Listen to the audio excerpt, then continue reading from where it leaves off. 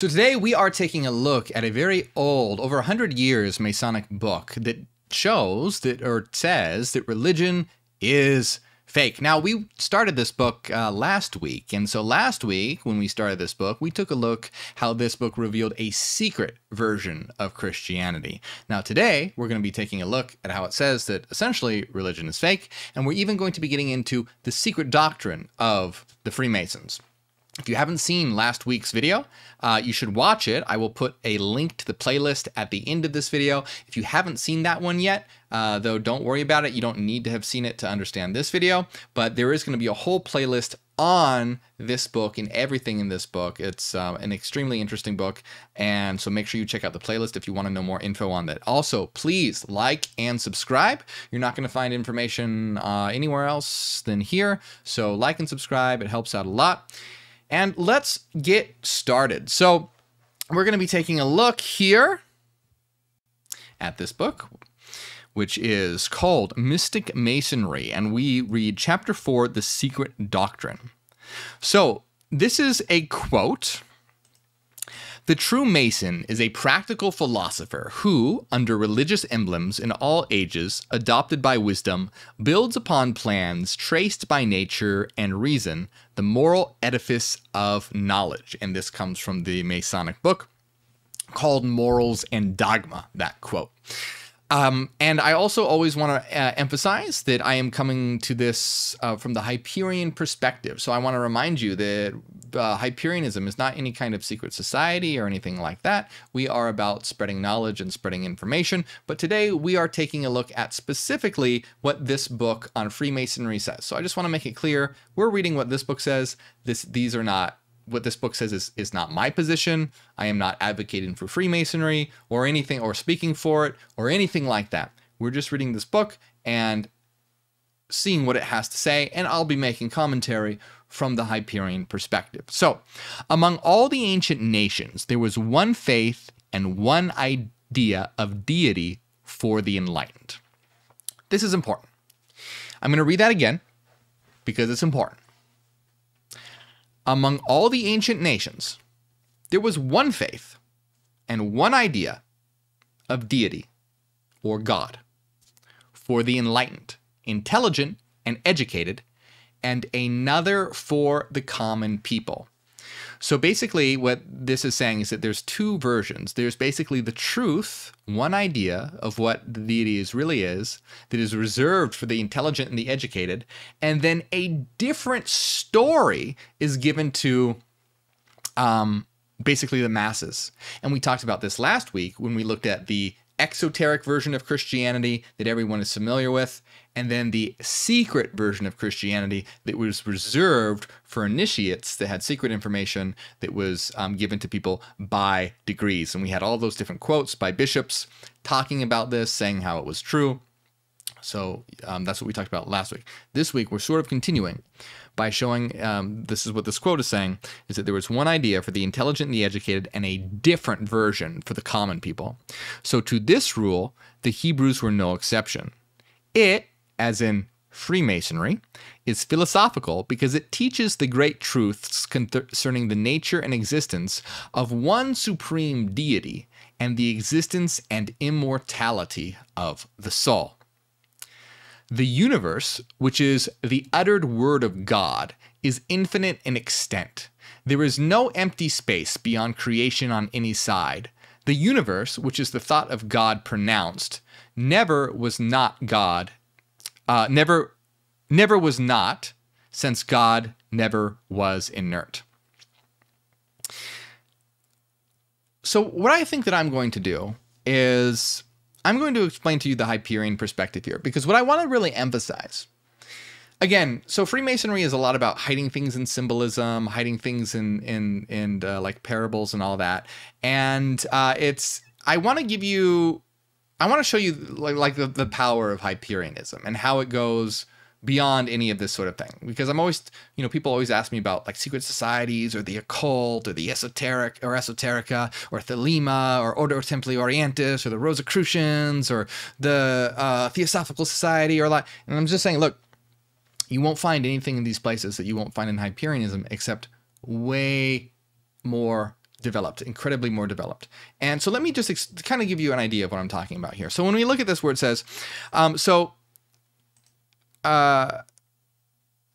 it teaches the truths concerning the nature and existence of one supreme deity and the existence and the immortality of the soul. The universe, which is the uttered word of God, is infinite in extent. There is no empty space beyond creation on any side. The universe, which is the thought of God pronounced, never was not, since God never was inert. So one can, this is very like esoteric and mystical and all that, but here's what's going on. So, one supreme deity and the existence and the immortality of the soul. So we know that as the absolute, and we know that this is a mathematical reality, and the soul is eternal by virtue of being a system of mathematical sinusoids. And being that it is a system of mathematical sinusoids, it is a necessary existence because mathematics itself is a living system that is logically necessary. So this supreme being, this one deity, it's what we are. We are a collective of monadic minds, which is a collective of monadic frequency patterns, and this forms one system, which is the absolute. Now, when it says the universe, which is the uttered word of God, is infinite in extent, there is no empty space beyond creation on any side. Basically, what this means is the universe, which is the uttered word of God. What does this mean?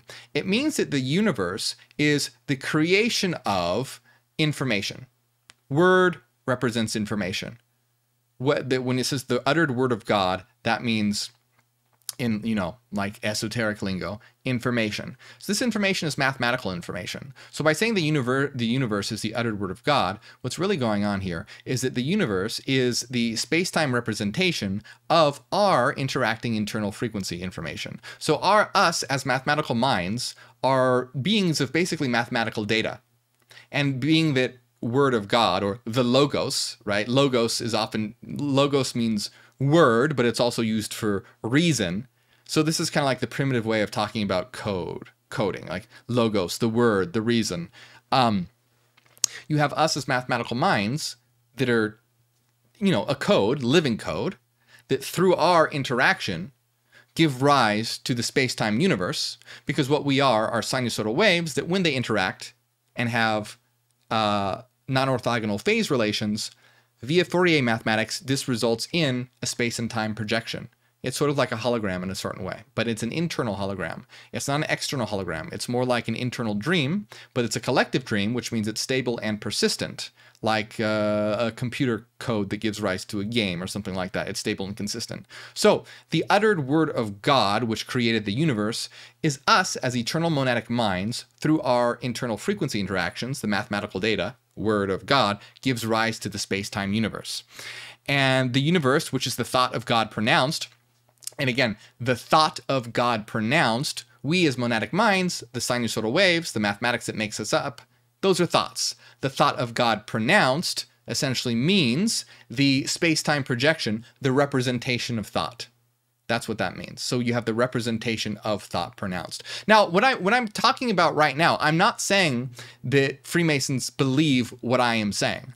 I am saying that through this sort of mystical wording and what one is trying to get at can be clarified infinitely better through Hyperianism and ontological mathematics and our system of knowledge than anywhere that you're going to get in, like esoterica or the occult and all that.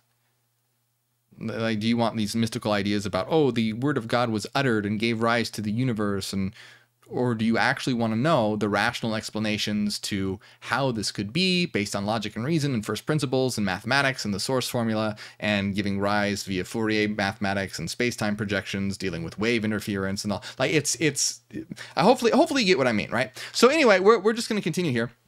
I myself was never not, nor thou, nor all the princes of the earth, nor shall we ever hereafter cease to be.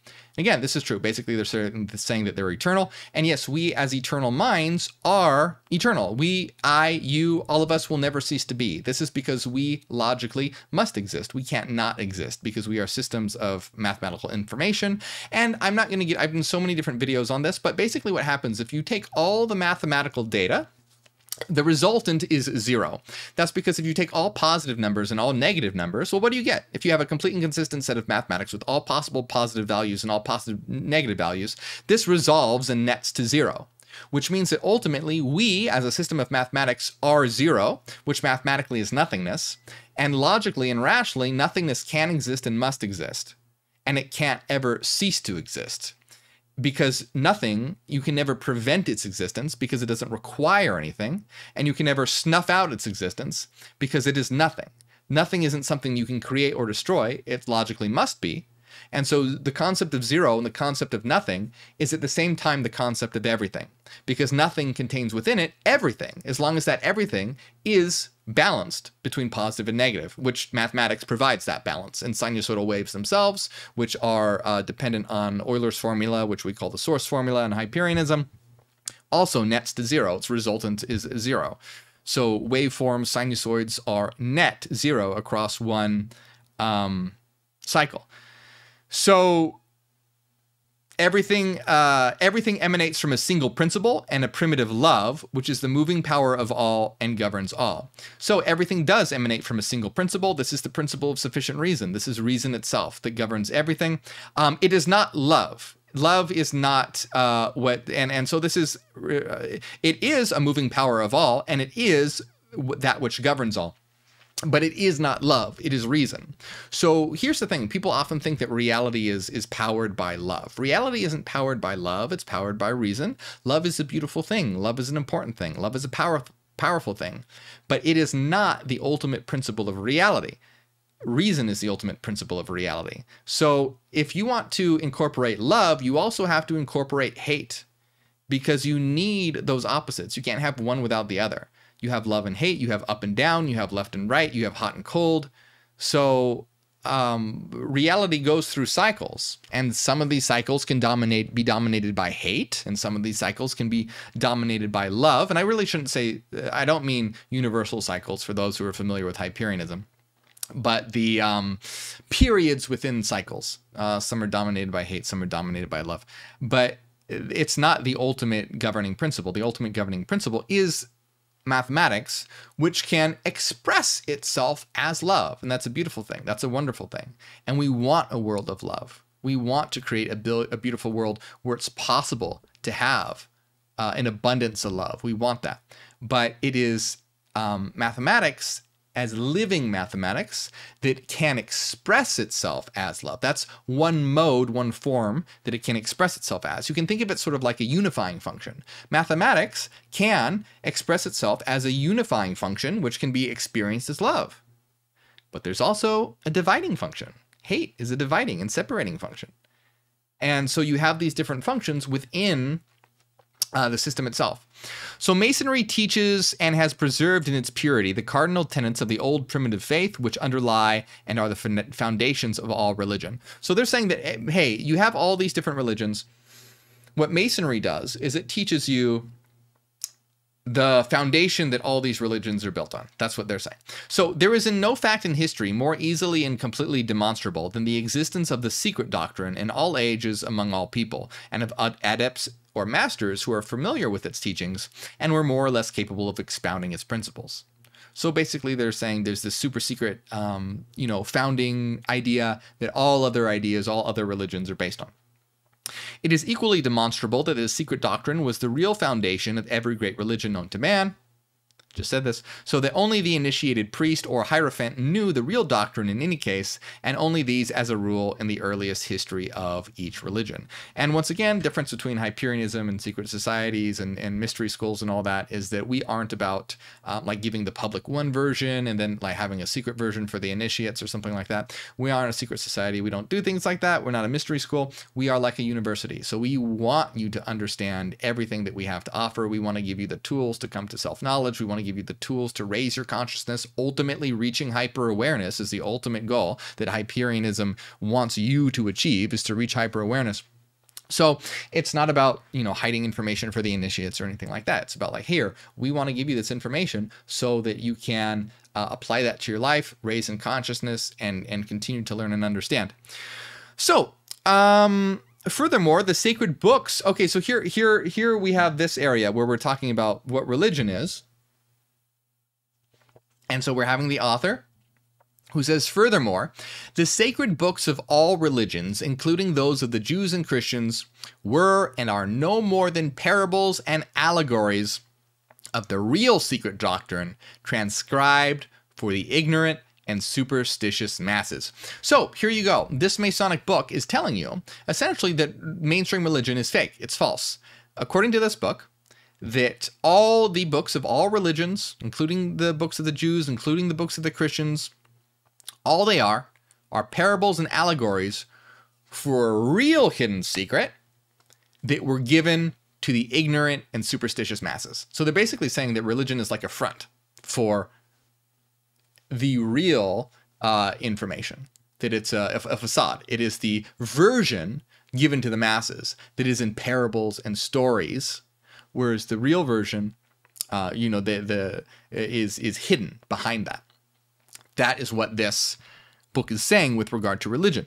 All commentaries written in these sacred books, whether on those of Moses, the Psalms, the prophets of Judaism, the Gospels of the Gnostics and Christians, or those written on the sacred books of the East, the Vedas, Puranas, and the Upanishads, all either make confusion more confounded when written by one ignorant of the secret doctrine, or when written by initiates but ring the changes on, or further elaborate the parables and allegories. So basically what he's saying is all these secret books are either written by the ignorant and so do not reflect truth, or they're written by initiates who are speaking in parables and allegories, in secrets, not outright saying the truth, but giving a hidden version. And again, I'm not a fan of this way of doing things. People, this whole idea of, well, people can't handle the truth. We're just going to give them stories and parables. No, I'm for teaching and educating, not hiding and being like, well, if you can understand this, maybe we'll tell you the real secrets. Did you get that? No, none of that. So it is further easily demonstrable that the secret doctrine came originally from the Far East and is the primitive wisdom religion. Its earlier records are now found in India and Tibet. Thence it seems to have traveled to Ethiopia, thence to Egypt and Chaldea. This route or order of transmission, however, is not to be easily ascertained with accuracy, nor is it a matter of any consequence to us at the present time. It is everywhere and at all times essentially the same.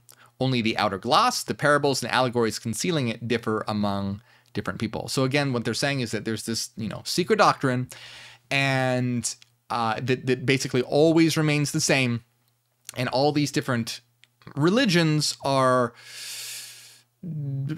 obscure parable myths and symbols that have either been distorted by the ignorant or purposefully written in allegorical form by initiates.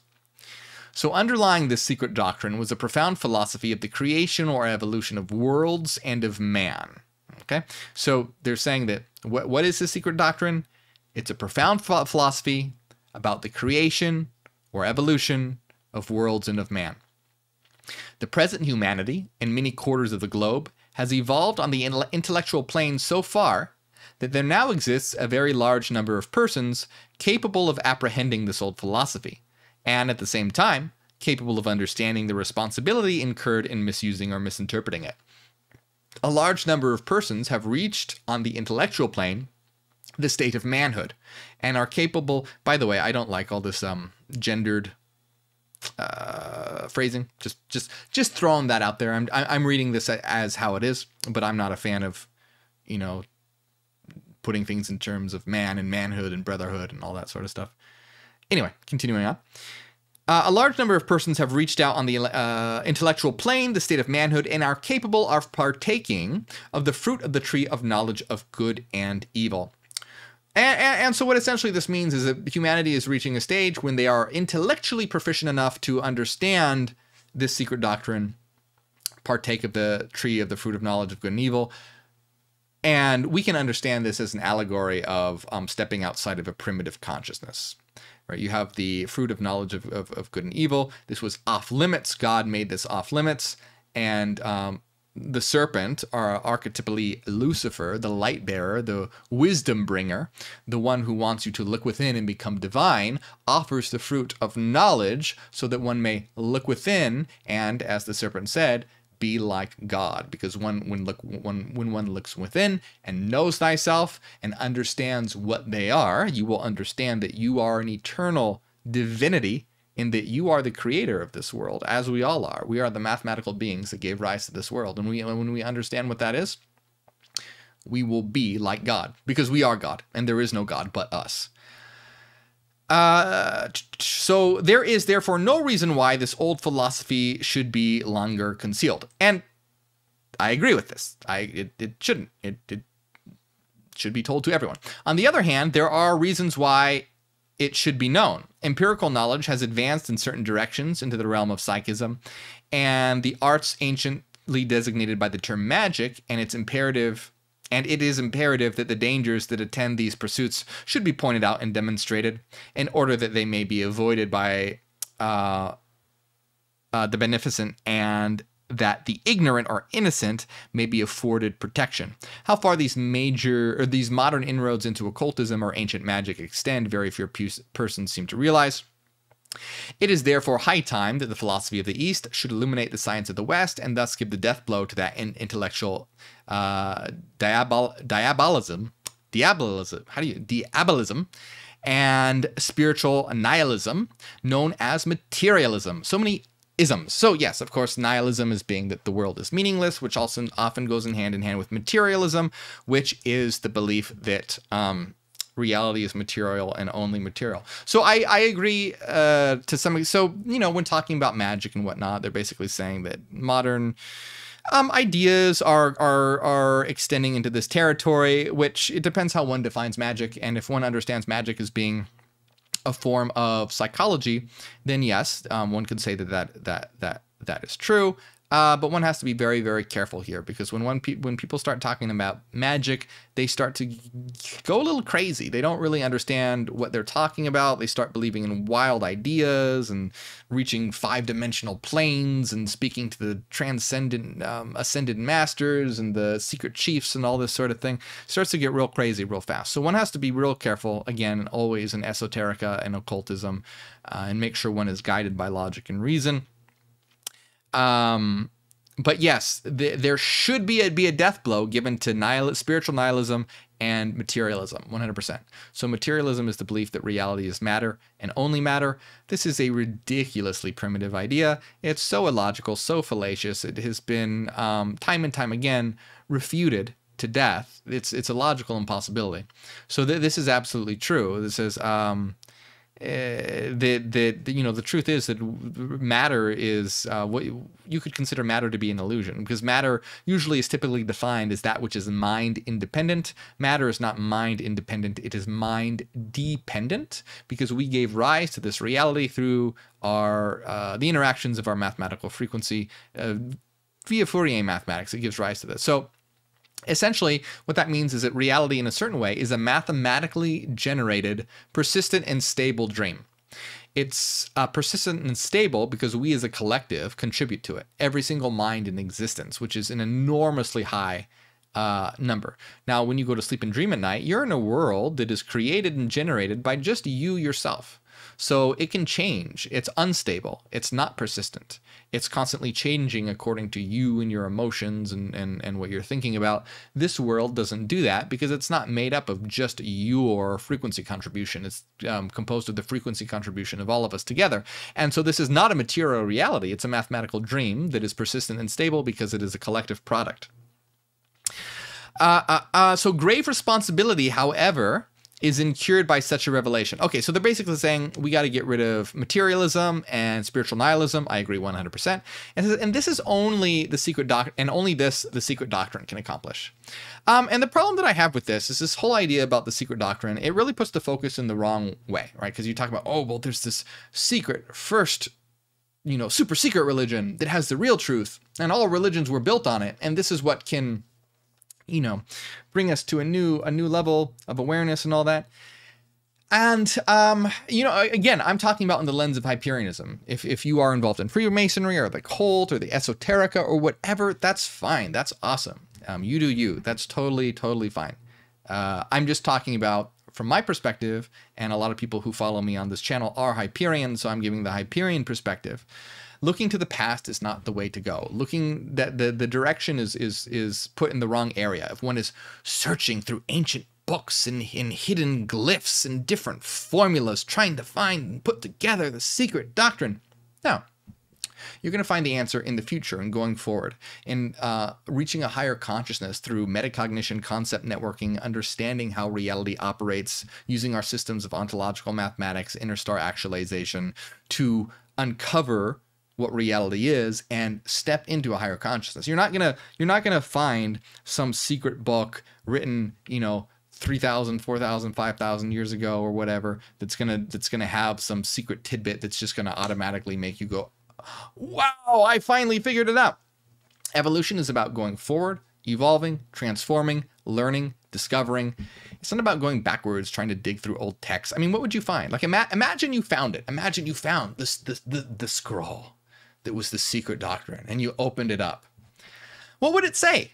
If it's supposed to have the secret, you know, knowledge of all existence, what's it going to say? What big revelation is it going to be?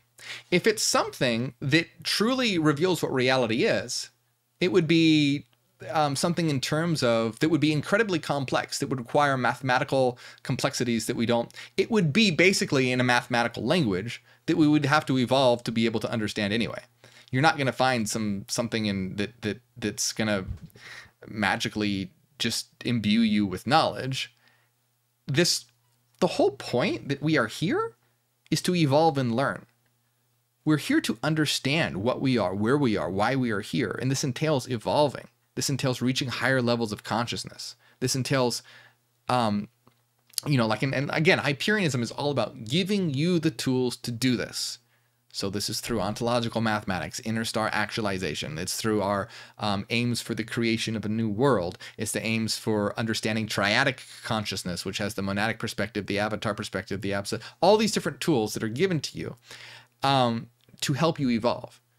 You're not here on like some, you're here to grow, learn, and evolve. You're not here to root through 1,000-year-old books looking for some super secret hidden knowledge. That's not knowing thyself. You see what? Don't externalize. Don't go looking for something. It's if you are looking for something outside of you, you're not looking at the right place. Everything is here. It's in you. Know thyself and you will know the universe and the gods. It's all within. So if you're looking somewhere externally, that's not the case. Now, it could be argued that Masons agree and they're using this as a parable. And sure, whatever, that's fine. Again, I don't like hiding things in parables and symbols and stories and being like, well, if they really were smart, they wouldn't go looking externally. They would know the secret doctrine is inside. Well, then just say that, you know, come on. Look, I'm not trying to be disparaging here. Again, I'm giving the Hyperion perspective, and I am very passionate about people gaining knowledge and being able to reach a new consciousness, because we live in a shit world because people aren't given the tools that they need to reach a new consciousness. They're distracted they're distracted by TV, they're distracted by work, they're distracted by social events, they're distracted by celebrity gossip and TikTok and all that shit. It's all a distraction so that you're not understanding where you are, what you are, and why you were here. So that you can't take a fucking goddamn second to go, wow, this is all really weird. Where am I? What is this place? What is any of this?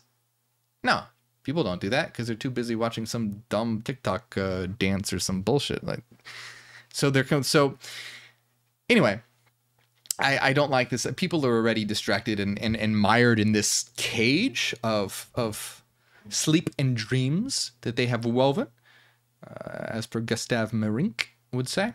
And yeah, I don't want to make it any more difficult than it already is. So anyway, let's continue here. So there's a grave responsibility. And that's my smoke alarm. There's a grave responsibility, however, is incurred by such a revelation. Those who, like the professional hypnotists and vivisectionists, have sinned, perhaps ignorantly, and thus have been unconsciously black magicians, will eventually find no avenue of escape. All right. So here's interesting. Here's something interesting.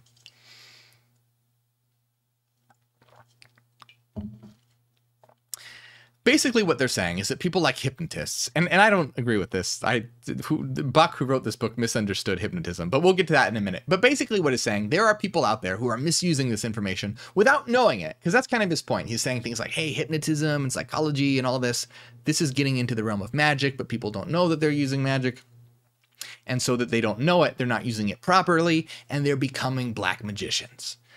I could go on and on about that, but what I want to point out here is the idea of being a black magician. So you have this idea of like black magicians and white magicians doing like white magic and black magic, right? And first of all, if you go, so many different schools of thought give a different definition of what black magic and white magic is. Depending on what system you look at, they'll have a different definition for it. But in general, the common idea, well, this isn't even the common idea, but this is along with, it would take me too long to get into the whole story behind it. But basically, here's the thing. Black magicians and black magic is usually associated with like left-hand path and then right-hand path. And again, as much as black magic and white magic is debated, left-hand path and right-hand path is often debated. And so, okay, the reason why I'm saying this is because I know someone in the comments who's part of something is going to go, well, that's not actually left-hand path. You're talking about the black school of magic. And did you account for the yellow school? And I know there's a bunch of different ways, but I'm trying to keep this condensed. So usually, right, if we talk about, say, left-hand path or right-hand path or black magic or white magic, black magic is usually defined as manipulating sort of reality for selfish aims, whereas white magic is sort of about aligning one's will with the will of the universe and using ways of transforming the world according to kind of like the greater good, the will of the universe, whereas black magic is more selfish. And then you sort of have left-hand path, which is because people don't really realize that occult systems and magical systems, it's really about, it is about evolution. People don't really realize this. Most people today who get involved with like chaos magic or Thelema or any of that stuff, what I usually see is that they're using it to either try and make money or get dates. Like they have no idea what the actual thing is about. But it's about spiritual evolution. And usually what is associated with left-hand path is individuals who are trying to evolve to become a sort of a singular independent god. Right? So say you had several members that were left-hand path members. They would all be trying to individually evolve into individual gods. Whereas right-hand path is more about achieving union with the divine. So you can see there's a difference. You have right-hand path, which is about this unity with the divine, and then left-hand path, which is about becoming individual gods. And so if we're talking about terms of magic, which I don't like doing, I don't even like associating Hyperianism with magic because it completely, so don't do that. Hyperianism is not a system of magic, okay? But if we were using that lingo, we would say that it's a combination of both, because Hyperianism is about evolving to become self-actualized, individual, powerful beings, which ones could call an individual god. But it also is about forming one interconnected system, the absolute, which is all of us acting as one. So it's both. We are individual gods that form a network that is one mind, the absolute, which is us. So it's not like we're trying to be absorbed into a singular unity where we lose all sense of who we are or whatnot. But it's not where we're all just completely and totally fractured, independent, separate at the same time because we form one network. And so instead of talking in terms of magic and all that, it's much more helpful to talk in terms of like computer science and neural networks. We exist as monadic neural networks. We are individual monadic minds. That's what we are. You could call it a soul, but let's not do that. It's a monadic mind. That's what you are, an eternal system of mathematical data. It is transforming and evolving. And as you optimize, transform, and evolve, you gain more power, and you eventually can reach a very powerful level, which would be a godlike level. However, you are also a node in a monadic node of a network, and that network mind is us together as a collective, the absolute. So you can see that, like in terms of magic, we would be neither left-hand path nor right-hand path. We would be synthesized. So we are, you know, in Hyperianism, we use the dialectic. We take thesis and antithesis and always create the higher synthesis. Anyway, I digress. Basically, the author here is saying, hey, you got hypnotists, you got vivisectionists, and I'm not really sure why he's including vivisectionists, but I can see why he's including hypnotists. And he's saying that they have sinned, perhaps ignorantly, and have unconsciously been black magicians, will eventually find no avenue of escape. Ignorance can no longer cover their inhumane and cruel practices. The hypnotist cannot reduce the mind of a trusting but ignorant brother to the condition of imbecility without facing the law that counts such a crime as no less than murder.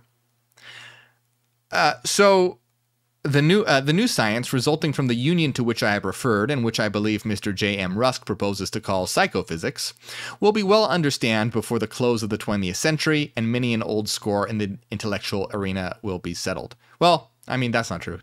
So unfortunately, the 20th century has ended, and materialism is still rampant. But here's the thing. So Mr. Buck here has a problem with hypnotists, and essentially thinking that, you know, hypnotists are black magicians if they use their powers wrong, and talking about reducing someone to imbecility. You can't do that with hypnotism. So hypnotism is very interesting and it's very powerful, but ultimately you cannot. You know, if you've ever seen a stage show and people like hypnotize someone to quack like a duck and all that, that's not. You can't make someone do something against their will. It's not like they're suddenly like, oh, I don't know what's going on, I have to quack like a duck. That's not how it works. Hypnotism can't make someone do that. It works on the power of suggestion. So if they do that, it means even if it's unconsciously, they ultimately want to do that, because it would either be in an actual like sort of twist of like a twist. It would, for some people, it's actually more embarrassing to not quack like a duck, because they would just be standing there and nothing would happen. So that's like an unconscious impulse. Some people enjoy being the center of attention, and others genuinely are suggestible, and so but they could never do something against their will. You can't hypnotize someone to say, like if the hypnotist on stage gave someone a knife and was like, hey, you're gonna go kill that person. That you can't do that unless that person was just already just incredibly unstable. Then, but yeah, so Buck here has misunderstood hypnotism. You can't do that. Now, what you can do with hypnotism is you can seed unconscious suggestions. You can do that. So if someone is in a suggestible state, if you've hypnotized them, and when you hypnotize someone, basically what you're doing is you're just putting them in a suggestible state, which means they're relaxing their conscious firewall, so to speak, so that you can have access to their unconscious mind. So when you're putting someone in a suggestible state, you know, it's kind of like a meditative state, and you're doing the same sort of thing. You're relaxing your linear left brain associated functions, and you're opening up access to the unconsciousness, to the unconscious. That's what's going on. So if you do that with a hypnotist, what they can do is implant unconscious suggestions. And yeah, that can happen. So if someone, you know, this is why there's like, you know, having to do with quitting addiction and stuff like that, is related to hypnotism. So you can do that. But again, while you can certainly influence people and implant ideas, you cannot, you know, be like, oh, hey, when you hear the word Beethoven, you're going to go kill, you know, your neighbor's dog. Like, you can't do that. So Anyway, that's just kind of a little silly. But so they know little of the forces at work or the principles involved to imagine that there is sufficient force in dissolving creeds or in the dying theories of materialism, so greatly retard the progress of these truths by sneers or ridicule, or to prevent the triumph of any opposition they can bring to bear against them. They have waited for millenniums, and their time has come. So let's see. This is a quote again. Is this by... let's see. To recapitulate, the secret doctrine... Okay, so I think this is probably a quote from Pike, but I'm not sure.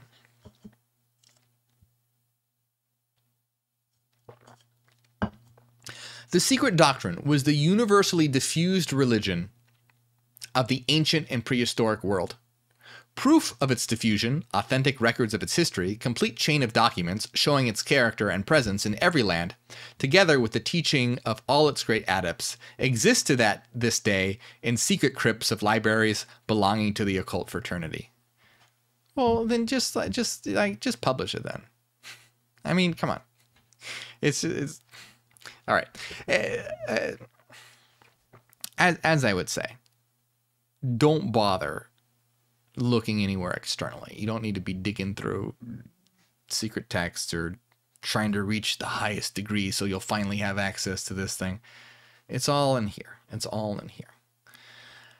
The danger was this. Doctrines such as the planetary chain or the seven races at once give a clue to the sevenfold nature of man. For each principle is correlated to a plane, a planet, and a race. The human principles are on every plane correlated to the sevenfold occult forces, those of the highest planes being of tremendous power.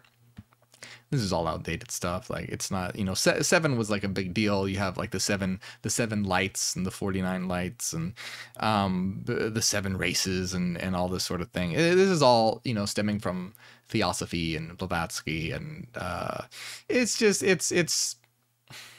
outdated and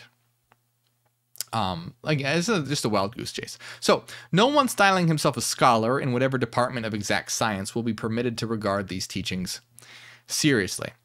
They will be derided and rejected a priori in this century, but only in this one. For in the 20th century of our era, scholars will begin to recognize the secret doctrine has neither been invented nor exaggerated, but on the contrary, simply outlined, and finally that its teachings antedate the Vedas. Well, I mean, so they said that's what's going to happen in the 20th century, but that didn't happen. So, and in a footnote, it is said, there is no pretension to prophecy, but simply a statement based on the knowledge of facts. And again, I just want to point out, I know that I'm sounding disparaging. If you are into the occult or Masonry or esoterica or whatever, that's awesome. That's fine. That's great. That's totally fine. This is just, we talk about Hyperionism on this channel, and so I'm giving the Hyperion perspective, which is not a secret society or a hidden system or system of the occult. So of course we're going to have differing, our views are going to differ, or else we'd be the same system. We're not. We're a system of knowledge based on logic and reason that looks to the future using cutting edge mathematics, psychology to raise consciousness, using metacognition, concept networking, all these different tasks so that we can make change right here, right now with as many people as possible, because we live in a shit world and this needs to happen. Like, we don't want to deal with you know, making it any harder than it needs to be by hiding it. So in speaking of the source from which the present version of the secret doctrine is derived, our author says regarding an old book, so very old that our modern antiquarians might ponder over its pages in indefinite time and still not quite agree as to the nature of the fabric upon which it is written. The most ancient Hebrew document of occult learning, the Sephirah, I do not know how to say this, was compiled from it. And that is a time when the former was already considered in the light of a literary relic. The days of Constantine were the last turning point in history, the period of the supreme struggle that ended in the Western world throttling the old religions in favor of the new ones, but built on their bodies. So basically the days of Constantine, they're talking about the Council of Nicaea, were basically, yeah, and I mean, this is very true. There's good stuff here. I'm not hating on this at all. There's good stuff here. It's just not ours. It's just not how we do things. So they're basically talking about how there was higher knowledge, and it's true. You're going to find a lot more interesting knowledge in Gnosticism or Hermeticism, Neoplatonism, all these different things. than you are going to in the Bible. There's much more. I mean, like Gnosticism it's still all an allegory and parables. They talk about Yaldabaoth trapping, the divine souls from the pleroma into the, the world of matter, and it's still a parable and it's still a story, but it's a lot better than the one where Jesus dies on a cross so that you don't have to go to hell. That's kind of a dumb one. So anyway, they're talking about the Nicene Council, where Constantine converted to Christianity, and he got together a council of 300 bishops because the church was divided. They were all fighting. The particular thing that they were fighting the most about was the status of Jesus, whether Jesus was a man, or if he was divine, or if he was a spirit, or if he was God, or if he was a creation of God. And particularly the Bishop Arius had this idea that I think he believed that Jesus was lesser than God, but the most perfect of God's creations. I believe that was Arius's position. Anyway, the church was all divided. They were all fighting over it. They were like, well, what exactly is this Jesus guy? Was he God or was he something else? So the church was divided. Constantine had just unified the empire, and Constantine said that division in the church is worse than war. So Constantine was like, hey, I converted to Christianity to unify the empire, and I also unified the empire through war by, through war, and now this is not good. People are divided; they're arguing. So he gathered this council of 300 bishops and basically said, "Hey, figure it out." And so these bishops decided basically what Christianity was. They decided so they all decided what Christianity was in their council. And then anyone who disagreed with them, all the texts were burned, all the books were burned, destroyed, and anyone who was trying to preserve the books were killed. So you had this, all the knowledge that was much superior was destroyed in place of what we have today now, which is basically a system of control. And you had these bishops backed by the power of the empire, the Roman Empire and Constantine, and they were able to get very powerful. And you have what we have today as modern day Christianity, more or less. So the days of Constantine were the last turning point in history, the period of the supreme struggle that ended in the Western world, throttling the old religions, the ones that were closer to truth, in favor of the new ones, what we understand now to be modern-day Christianity, built on their bodies. From thence the vista into the far distant past, beyond the deluge and the Garden of Eden, began to forcibly and relentlessly closed by every fair and unfair means against the indiscreet gaze of posterity. Every issue was blocked up, every record that hands could be laid upon destroyed. And yet, that is true. Like I said, lots of book burning, lots of killing. Not good at all. So this same Constantine, who, with his soldiers environed the bishops at the First Council of Nicaea, AD 325, and dictated terms to their deliberations, applied for initiation into the mysteries, and was told by the officiating priest that no purgation could free him from the crime of putting his wife to death or from his many perjuries and murders. Every careful and unbiased student of history knows why the secret doctrine has been heard of so little since the days of Constantine. An exoteric religion and belief in a personal God blotted it out for self-protection, and yet, oh, irony of history, the very Pentateuch conceals it, and for many a student of Kabbalah of the coming century, the seals will be broken. So basically, they're saying the secret doctrine was blotted out by the belief in an exoteric religion and a personal God. So Christianity, that's what they're saying. Christianity is the esoteric religion and the belief in a personal God. And I explained the difference between esoteric and esoteric religions in the last video. Again, if you haven't seen it, go watch it, where we go into more detail on the secret version of Christianity. But basically, the exoteric version is that sort of dumbed down false version that's given to the masses, that's just in stories and parables. So they're saying that basically, like, this fake version, this shell, replaced the true core, because this is what was preferred, and a belief in a personal God, rather than a God as an impersonal force that one is actually a part of. In trying to apprehend an outline, at least, of the secret doctrine, two ideas could be kept constantly in mind: space and consciousness. The former, I'm going to burn down one of these days. The former, in relation to all that, is either thought or asserted regarding nature and deity, and the latter in regard to deity, nature, and man. In the last analysis, both space and consciousness elude us. What they are per se, we shall never know. Well, in Hyperianism, we know what space and consciousness are. We may as well take them as facts in our experience, and in analyzing the experience, both consciousness and knowledge will expand. So we know what space and consciousness is. So first of all, it has to be... consciousness is usually confused with sentience. Sentience is the ability to have qualitative experiences. Like if you feel pain or heat or sadness or cold, you are having a sentient experience. That doesn't necessarily entail consciousness. Sentience is just pure awareness. Consciousness is the awareness that one is aware. It's a higher form of mind, a higher structure of mind. It's awareness that one is aware rather than just awareness. And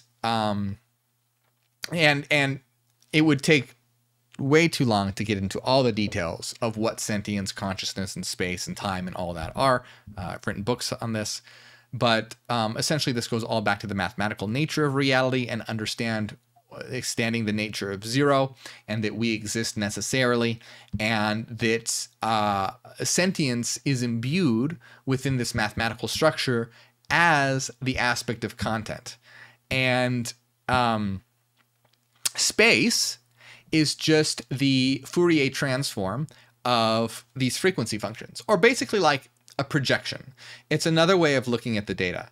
And this isn't abstract or vague. Fourier transforms are a very important field of mathematics. It's used in everything.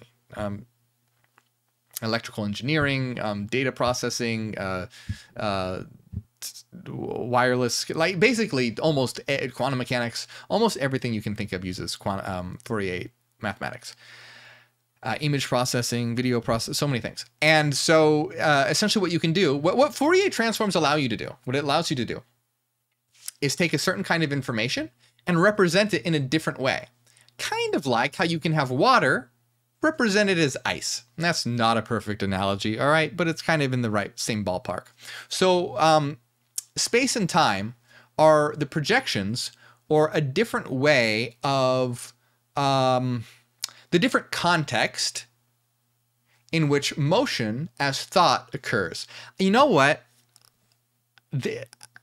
We need to finish this, and I can tell that this is a thing that if I will just talk about for hours. So I'm going to force myself to continue because I want to read this chapter. But plenty of videos on my channel that talk about this if you want to know more. So we do know what space and consciousness are precisely. What is that which was, is, and will be, whether there is a universe or not, whether there be gods or none, asks the Senzar Catechism, and the answer made is space. No, that's not true. This is not true. Space is contingent, and so basically what they're saying is that whether there's the universe or not a universe, or gods or none, or any of that, what it is space. I'm not sure, he might disagree with that or not. But real quick, the reason why it's not space is because space is a contingent projection of mind. So if you have mind, which are frequency functions, and it's in a state that is perfectly symmetrical in that there are no phase relations, what happens then is the space-time projection you get is a singularity, which means it's nothing. What this means is that when mind, we're all mathematical mind, when mind is in perfect perfection, perfect harmony. There is no asymmetry at all. Total perfection. Space vanishes. Because the domain of space and time and matter is all about imperfection and division. Things are separate. I am here, you are there, that is over there, and this is not here. When everything is perfect, there's no longer difference. And so the domain of space and time does not exist. Because difference is required for it to exist. This cup exists by virtue of difference. It is different than I. It is shaped differently. It is in this location rather than this location. There is a difference. When there is no difference, which is attained in a state of perfect mind, space and time do not exist because space and time require difference. So I think he is agreeing, actually. So the saying that space is what is eternal says, now space is not nature, nor is it deity. Space may be said to contain nature or creation and to conceal divinity. It is therefore the point of emanation and the vanishing point. So it seems like they're trying to equate space with the singularity, which is odd because that's precisely what space is not. Space is precisely not the singularity. Anyway, I don't know. Certainly don't agree with that. So the occult catechism contains the following questions and answers. What is it that ever is? Space, the eternal anuparaka, or parentless. What is it that ever was? The germ and the root. What is it that is ever coming and going? The great breath. Then there are three eternals? No, the three are one. That which ever is one. That which ever was is one. And that which is ever being and becoming is also one. And this is space. So again, here's the thing. Do you really want to base your enlightenment on things like this? What is that there ever was? The eternal parent. The eternal parentless. The germ and the root. The ever coming and ever going. The great breath. The three that are one. Is that what? No. So look, here's the deal. The eternal parentless is us as eternal minds because we are eternal. We don't have parents. We are eternal. That's why they say parentless. Parentless means that it is created. We are uncreated. We are eternal by virtue of being zero and other, there are other reasons as well. The germ and the root. Okay, so what is the germ and the root? This is the singularity that contains all potentiality within it that then actualizes. What that essentially means is that when you have mind in perfect alignment and it is net to zero, it exists as a singularity, which is basically nothingness, but that nothingness contains everything by virtue of zero being able to contain internal opposites. So you have this nothingness that contains everything, which is you have this singularity that is like the seed, but it has potential for birthing everything from it in forming different combinations when it is no longer in perfect phase, when sinusoidal waves go out of phase, and then they have a non-zero space-time or a non-singularity space-time projection. Difference now occurs, and you have difference. You have the domain of space and time, what we call the holos. And then the great breath. What is the great breath? That is the singularity expanding. This is the great breath, the expansion of the singularity, the seed, giving birth to the space-time universe. And this is the three that is one because they're all the same thing. We are the parentless, the eternal monadic minds that contain the frequency information. We are that seed that contains all the frequency information, and our out-breath is the data combining in asymmetrical ways to give rise to difference, which is the Big Bang and the Big Bang singularity. Now, so do you see my point? This is much more precise and much more valuable, and you can do much more with this and have a lot more knowledge rather than talking about the parentless germ and the root that breathes. Okay, so for clearer understanding on the part of the general reader, it must be stated that the occult science recognizes 7 cosmical elements, 4 entirely physical, and the 5th, ether, semi-material, as it will become visible in the air towards the end of the 4th round, to reign supreme over the others during the whole of the fifth. Like that's not going to happen. So the remaining two are as yet absolutely beyond the range of human perception. These latter will, however, appear as presentiments during the sixth and seventh rounds, respectively. These 7 elements, with their numberless sub-elements, far more numerous than those known in science, are simply conditional modifications and aspects of the one and only element. The latter is not ether, nor even akasa, but the source of these. The fifth element, now advocated quite freely by science, is not the ether hypothesized by Isaac Newton, although he calls it by that name, having associated it in his mind probably with the ether, father-mother of antiquity. As Newton intuitively says, nature is a perfect circulatory worker, generating fluids out of solids, fixed things out of volatile, and volatile out of fixed, subtle out of gross, and gross out of subtle. Thus, perhaps, may all things be originated from the ether. All right, so the ether was this idea that I believe it was, it was still around in the early 19th century, I think. I'm not early 20th century, the 1900s. I think that's when it was, because basically special relativity said, hey, there's no such thing as the ether. When the theory of relativity, Einstein, the ether was this idea that there was this sort of background substance which served as the absolute framework of existence to which everything else was relative to.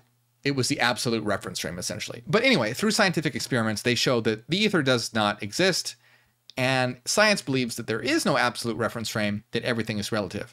So in Hyperianism, that is not true. The ether does exist, but it's not physical. All right, so there's no physical ether. The absolute reference frame is the domain of mind, upon which everything else is formed. So everything in reality is generated from mind. It's a projection of mind. So that which everything is relative to is mind. Everything is relative to mind. Mind stands as the absolute reference frame. Science is very confused because they think that there is no reference frame and everything is relative, and this leads to all kinds of problems. But that's the kind of problems you get when you deny mind. They think that there is no absolute reference frame and everything is relative because mind is the absolute reference frame, and they're like, well, where is it? We can't find it. It's literally the thing that you're using to look. They deny mind, and they deny the fundamental, that mind is fundamental, and they remove mind from their models of reality, even though they are minds that are doing the calculations. Like, do you see how silly that is? They create models of reality that are purely material, that don't have mind within its fundamental conception. Yet they are minds doing this. And they're like, wow, this is very strange. Why doesn't this quite work? It's because you have not incorporated yourself into the equation. You're in a system that's a feedback loop with itself, essentially. But you have removed yourself from it, even though you are the one that is doing the looking. It's just like, well, we can't find the absolute reference frame. Mind is the absolute reference frame. It's like trying to look at yourself. How do you say it? It would be like, trying to look at your own face if you didn't have a mirror, right? Like trying to do that, and they're they're basically like, well, we can't find it, when it's literally the thing that they are using to do the finding. That is what they're looking for, but they can't find it because it's not something they're going to discover. It is what they are. So anyway, the ether, so this whole idea about like 7 rounds and the fifth subtle ether, all this stuff, like this is why you have to be careful with esoteric stuff. Because this is not grounded in reason whatsoever. It's really just, it's like, that's the problem if you're going to be basing your ideas in occult and esoteric knowledge. Right, they're claiming that, okay, well, the latter will, however, be presented during the 6th and the 7th rounds. These cell elements with their numberless sub-elements, the latter, like, why? Why are there 7 rounds? How are there 7 rounds? How does that work? Why does that occur? Why is it that this semi-material will become visible in the air towards the end of the 4th round to reign supreme over the others during the whole of the 5th? It's just pure statements. They're not giving any reasons as to why this could be. And that's, again, with Hyperianism, everything is based on reason. So if we say such and such is the case, you're sure as hell going to bet that there's going to be a reason for why we are saying this. There's going to be an explanation. We're not just going to be like, oh, well, in the 7th round, the super substance shall manifest as the ascended master Raphael, who will then bequeath consciousness to all his followers. You know, anything that's in Hyperianism, we have a reason for why we are saying it, why it is thus and not otherwise, why there is an explanation for why. And this is why, again, we're not esoteric, we're not occult, we're not mystical, we're not secret societies. We are forward thinking based on logic and reason for the giving humanity the optimal tools to reach a higher state of consciousness, and telling humans that, oh, in the 7th round, the super secret material is going to manifest. How is that helping? How is that helping them raise their consciousness? You're just giving them pure statements with nothing to back it up. How you help humanity raise their consciousness is by teaching them how to think effectively. You give them the tools. You don't do the thinking for them. You see, you don't go, hey, this is what's going to happen in, you know, this super, you're just that's just another religion. Why should they believe you? If they just believe, if you just tell people these certain things with absolutely nothing to back it up, you are not helping raise their consciousness in any way whatsoever. They're just they're just believing dogma. What you want to do is teach people how. That's why I say in Hyperianism, we teach inner star actualization, which is about integrating your unconscious into consciousness. And it tells you how to do this. It gives you the tools. It gives you the process. And it's like, okay, now go out and do it. Do the inner work. It's not about just making pure statements, because that's just dogma. All right. Anyway, so it is interesting to notice in this connection that Newton was familiar with the writings of Jacob Böhmen, the Teutonic Theosopher, and that among Newton's posthumous papers were found copious notes and translations of his work. Yeah, and it is true. Newton was heavily involved in the occult, but he was a terrible, terrible person. It's been a while since I've studied Newton, but yeah, because he was really into alchemy and occult knowledge, but like this really toxic version of it, where I forget, but he was extremely sexually repressed. He had a lot of issues going on. He was very he was not a good person. I don't remember the details at the moment. It's been a while. But he was into alchemy and occult stuff, but not even the positive ones. He was into some like very like toxic, inhibiting anti-sexuality sorts of ideas. So, as to the races referred to in the above quotation, it need only be said in passing that the secret doctrine declares that in the evolution of humanity, there are to be 7 races, of which ours is now the 5th, and that each race makes 7 rounds on our planetary chain, of which rounds the present race is now in the 4th, with here and there a 5th round appearing. Okay, so why? I mean, that's cool. It's nice. I mean, sounds like it'd make a good movie. But how do I know that what you're telling me is true? How come there's 7 races that make 7 rounds and that we're on the 5th? How is this the case? So again, like in Hyperianism, we say that there are universal cycles. Nothing to do with this, not 7 rounds or whatnot, but we give a precise reason as to why there are 7 universal cycles. And we show that mathematics of reality, and that this is a system of evolving mathematics. And as we optimize and become more evolved, we're essentially optimizing our internal mathematical functions. We are becoming more and more optimized. And it sounds very mechanical, and I don't mean to make it sound like that, just human words are very limited. This is a system of living mathematics that comes with brilliant and beautiful experiences as we gain knowledge and have meaningful experiences and find love and learn about the universe and learn about ourselves. But while we're doing that, what's happening on the mathematical side of things is that our inner pattern is optimizing. So when you get to the highest pattern in which we are all evolving and synchronizing together, as a monadic neural network, as a system of that sort of reflects the architecture of the brain, but not in a physical way, and it has similarities to neural networks in computer science. Again, not exactly the same, but it is a system, a monadic neural network. What happens is that when you have these, frequencies that we are composed of, like I said, when they are in perfect symmetry and perfect harmony, which reflects perfection, it results in nothing in space-time, just a singularity. So the reason why that there are universal cycles is because when we reach a state of perfection, the physical world must vanish, mathematically speaking. It has to. This is the laws of mathematics. This is how it, via Fourier transforms. When everything is in perfect alignment, there is no longer any difference. Space-time vanishes. There is only a Dirac delta function in the space-time centered at the origin. It's just a singularity. It's nothingness. But it's the realm and domain of perfect mind. Now, that can only last for an instant, because we also know that reality can never remain still.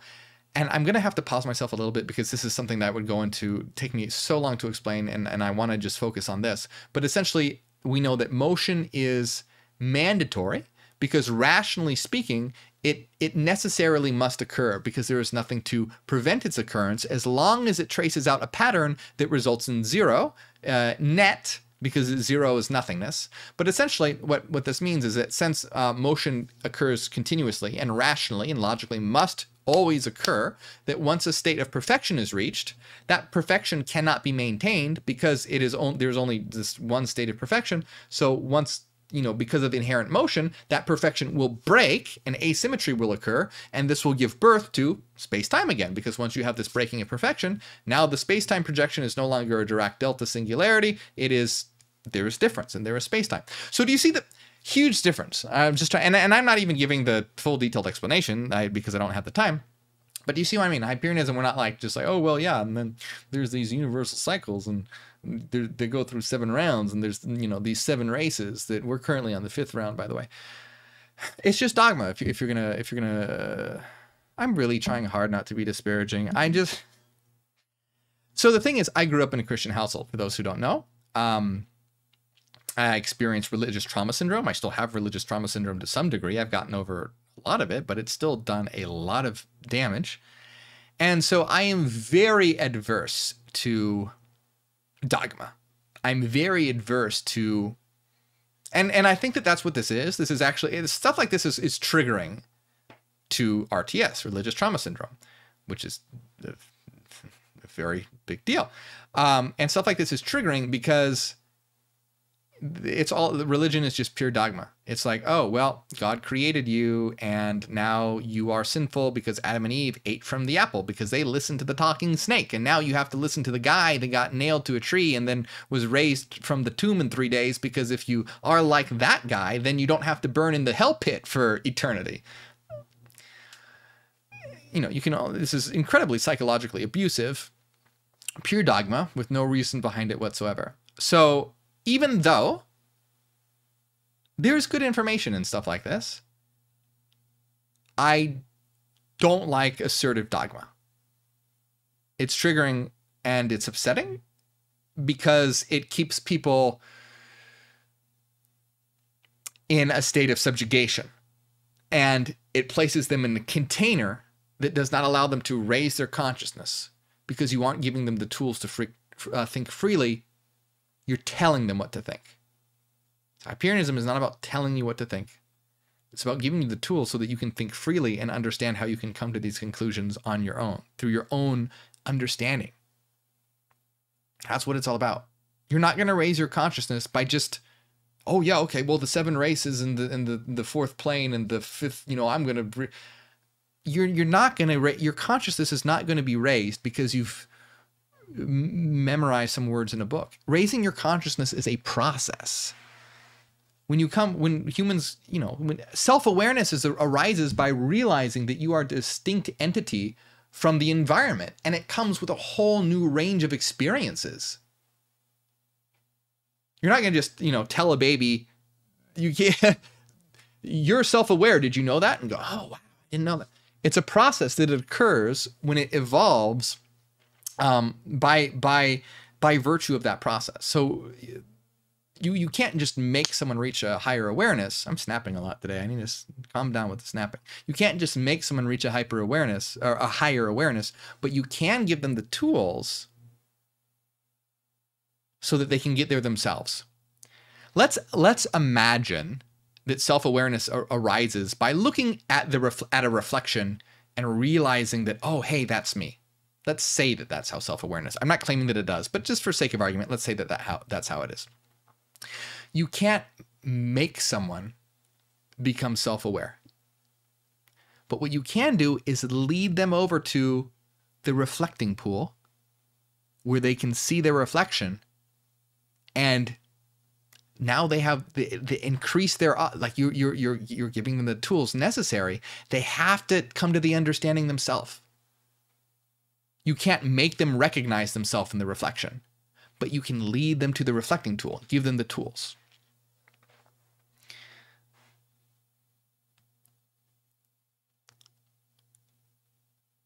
So anyway, the secret doctrine apparently decrees that there are 7 races, of which we are the 5th, and that each race makes 7 rounds on our planetary chain, of which rounds the present race is now in the 4th. The secret doctrine teaches not only the immortality of the soul, but of the perfectibility of humanity by orderly evolution on this earth. And that's true, but I mean, do you see how much more detail? Yes, we are eternal, and we go through evolution on earth because we are monadic minds that are using these avatars as essentially as functions to localize. Monadic minds are non-local. They exist in the frequency domain. Avatars, bodies, are space-time functions. Monadic minds linked to frequency, as frequency functions, linked to interact with space-time functions. And now this, as a monadic mind, gives you all the data of that your senses provide of the space-time domain. It's like putting on a VR headset. When you, as a monadic mind, linked to an avatar, a body, you are suddenly, in this domain of space and time and lights and you know, people and objects, and you have a specific location and you can walk over there instead of there. That's what an avatar allows you to do. And through this, you can learn and understand. Wow, look at everything, and have experiences and gain knowledge and understanding through this. That's what avatars allow you to do when you localize in the space-time domain, the holos. And it's a lot like putting on a VR headset. You know, imagine that you put on a VR headset, then automatically, wow, you're in this whole other world, and you can, you know, go over, you know, to this place and meet these other people and go on these quests and be in this whole virtual environment. But the whole time you're still sitting in one place. You're not actually going anywhere, and the whole place is just all in your mind, so to speak, right? I mean, I know it's a screen, but you get what I'm saying. Same sort of thing is that you are a monadic mind, a system of frequency that exists in the non-local domain of the source, but linking to an avatar is like putting on that VR headset that feeds you information to give you the experience of a localized world, of a world where you can walk over there and talk to this person and have localized interactions. So anyway, why was I talking about that? Oh yeah.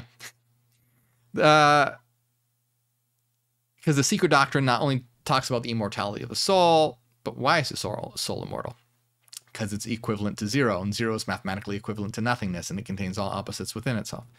The doctrine concerns the general evolution, which the present work touches only incidentally. It is complicated and necessarily so. And also, I'm sorry, but also the danger of this sort of thing, and why I don't like dogmas, because if you're just blindly listening to stuff, like, oh yeah, there's 7 races and the 7 rounds and blah, blah, blah. What about when it comes to very important things like rights and laws? Very important issues.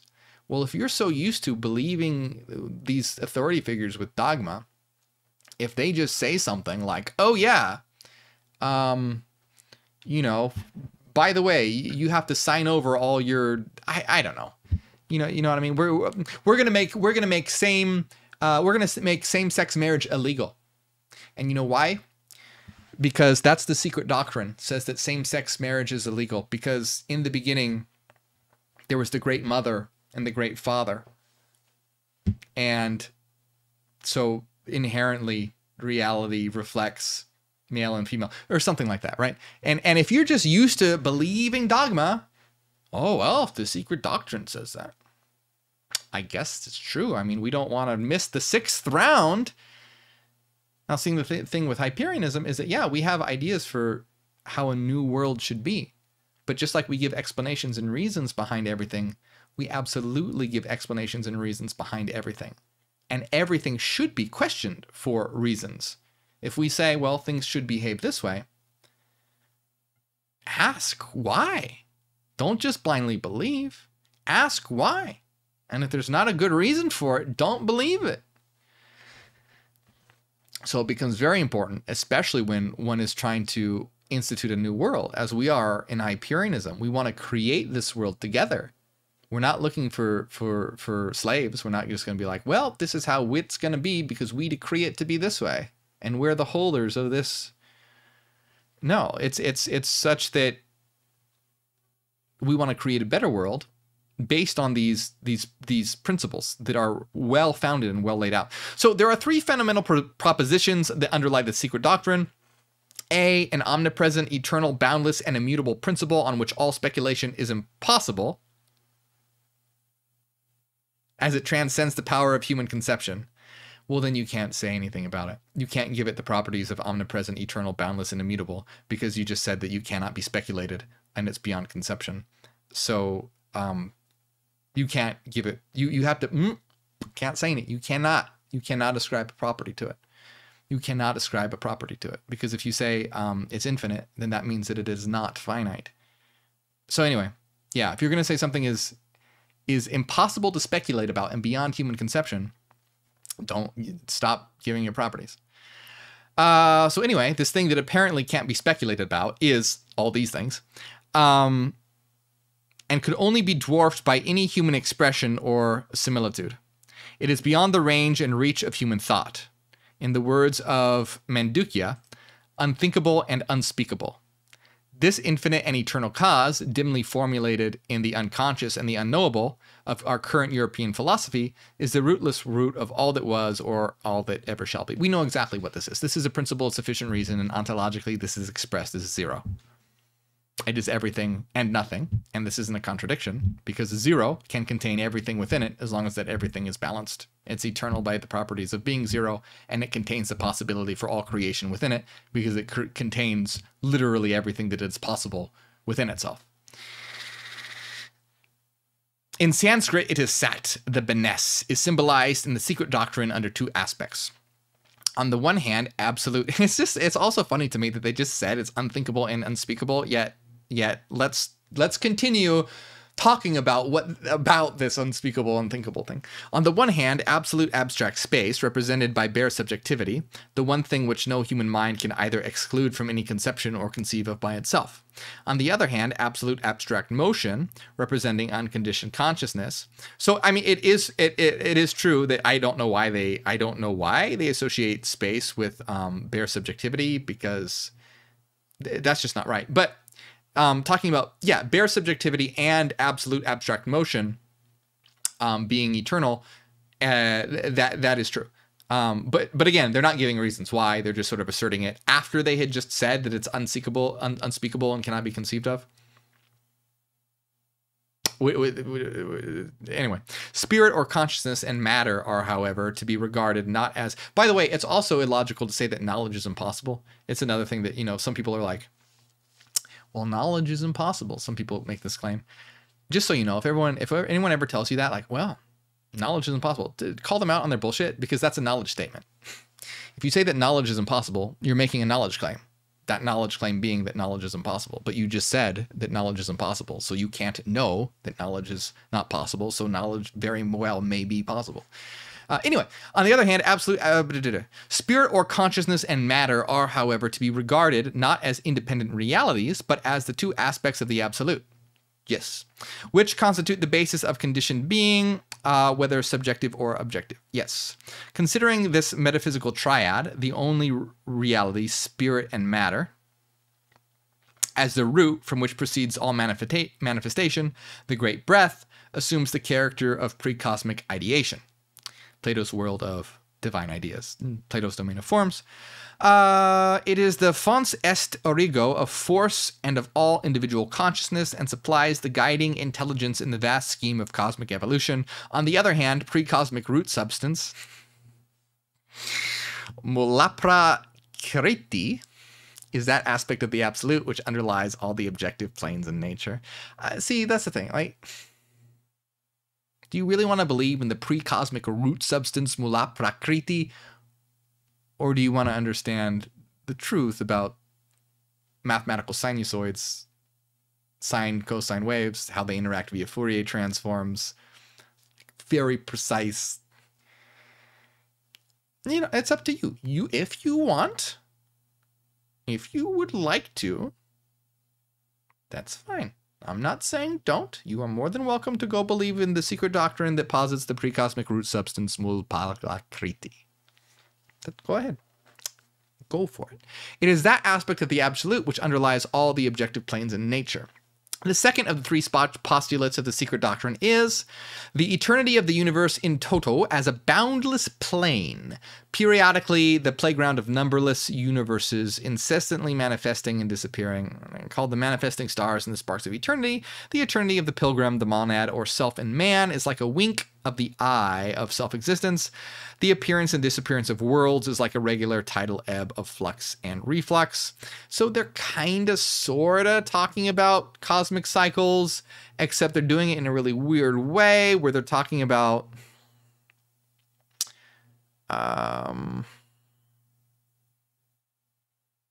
the eternity of the universe as a boundless plane, periodic. Yeah, so they're essentially talking about cosmic cycles. The wording of it is a little weird, but that's essentially what they're talking about. And the third postulate is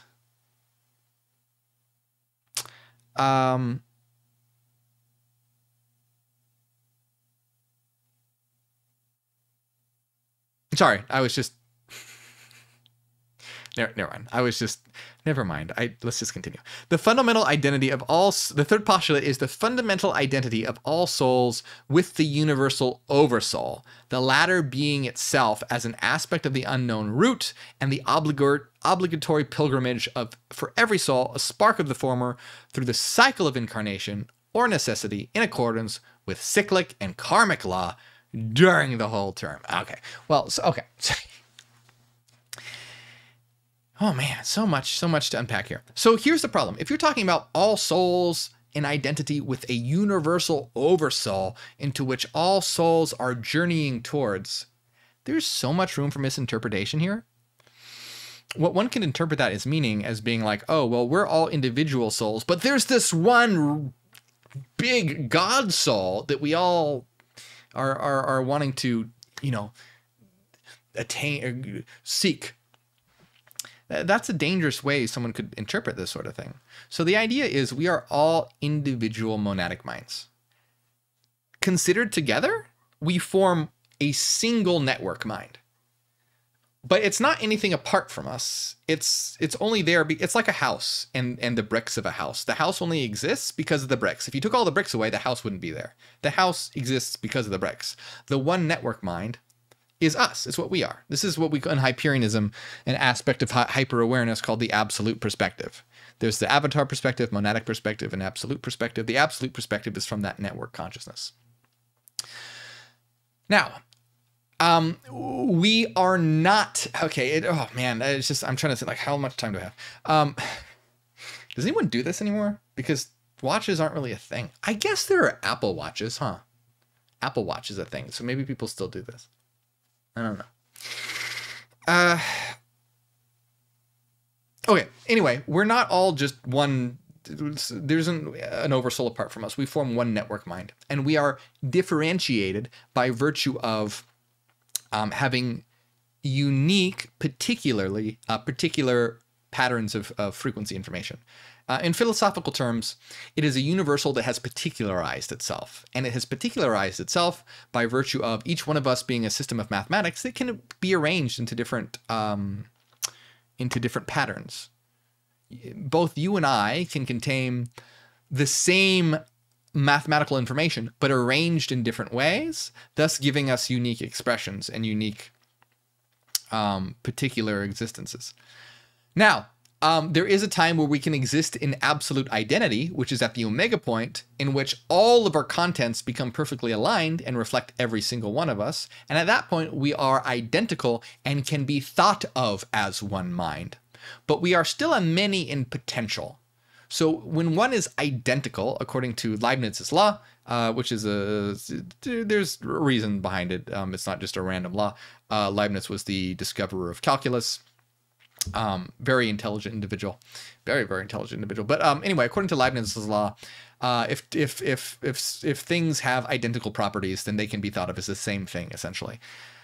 So at the final point of the omega point, when space and time vanish and there is just the singularity, we collapse into perfect identity. And when we collapse into perfect identity, we can be thought of as one mind functionally, because we are all identical and there is no way to differentiate until difference occurs. And then when difference occurs, it's, oh, well, my pattern is now different from your pattern. And then we have unique instantiations of particularity. So we are all eternal. We will never stop existing. There is just a state when we are all identical and when it will seem as though we are one. And we will be one, except potentially many. And then when we are particularized, we exist as individuals, but always form that one network mind. And eventually, as we evolve, that network mind will begin to come online. And in fact, those who attain hyper-awareness are the consciousness of the absolute of that network mind. This network mind is a consciousness, but it's not a separate consciousness. It's an aggregate consciousness. It is a resultant consciousness. And those who are hyper-aware are no longer simply self-aware, but they have this absolute awareness where it is realized that I, we, us, who know it as such, are the consciousness of. We have recognized ourselves in the reflecting pool of existence. Instead of looking in the mirror and going, oh, that's me, we have looked around at reality and realized this is me / us.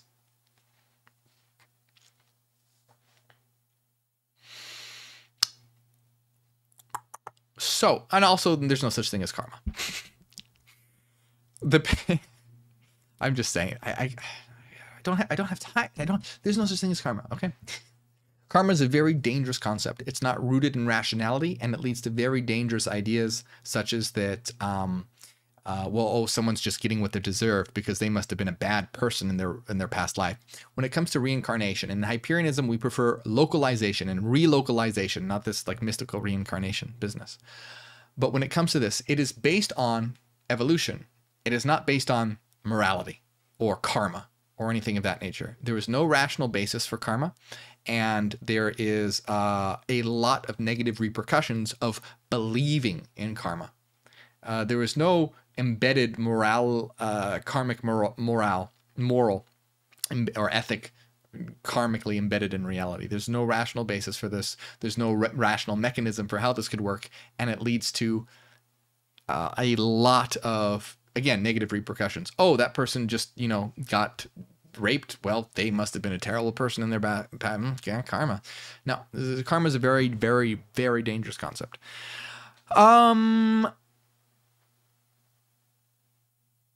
So the pivotal doctrine of the Eastern philosophy admits no privileges or special gifts in man, save those won by his own ego through personal effort and merit through a long series of metempsychosis and reincarnation. Every soul must work out its own salvation and take the kingdom of heaven by force.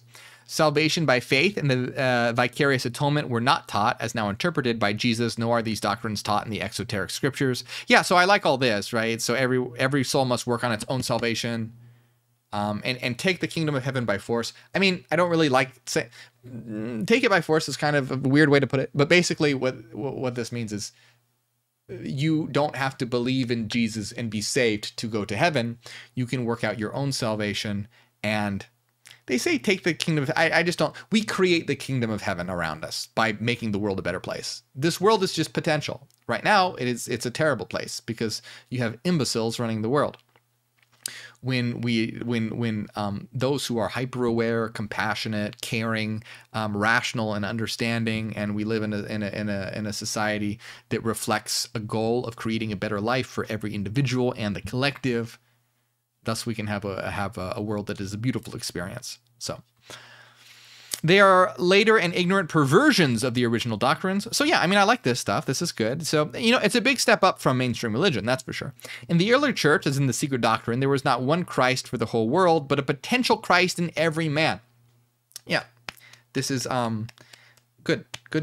And this is reflected in Gnosticism, particularly in the Gospel of Thomas, which I have checked out my playlist where Jesus talks about, in parables, saying like, if something like drink from my mouth and you will become like me, or something like this. Basically, essentially saying that we are one and the same, and when you come to this understanding, drink from my mouth, meaning understand the words that I'm saying, you will realize that you have this potential in you and can become God and all this. So check out my playlist on that. So that's good. I like this. This is, again, Gnosticism, Gospel of Thomas. This is all heretical gospels that are rejected from the Bible, banned by the church, burned, especially the Nicene Council, burned them all. Many videos on this I have on my channel, particularly the Gospel of Thomas for that. Theologians first made a fetish of the impersonal, omnipresent divinity, and then tore the Christos from the heart of all humanity in order to deify Jesus, that they might have a God-man peculiarly. That's a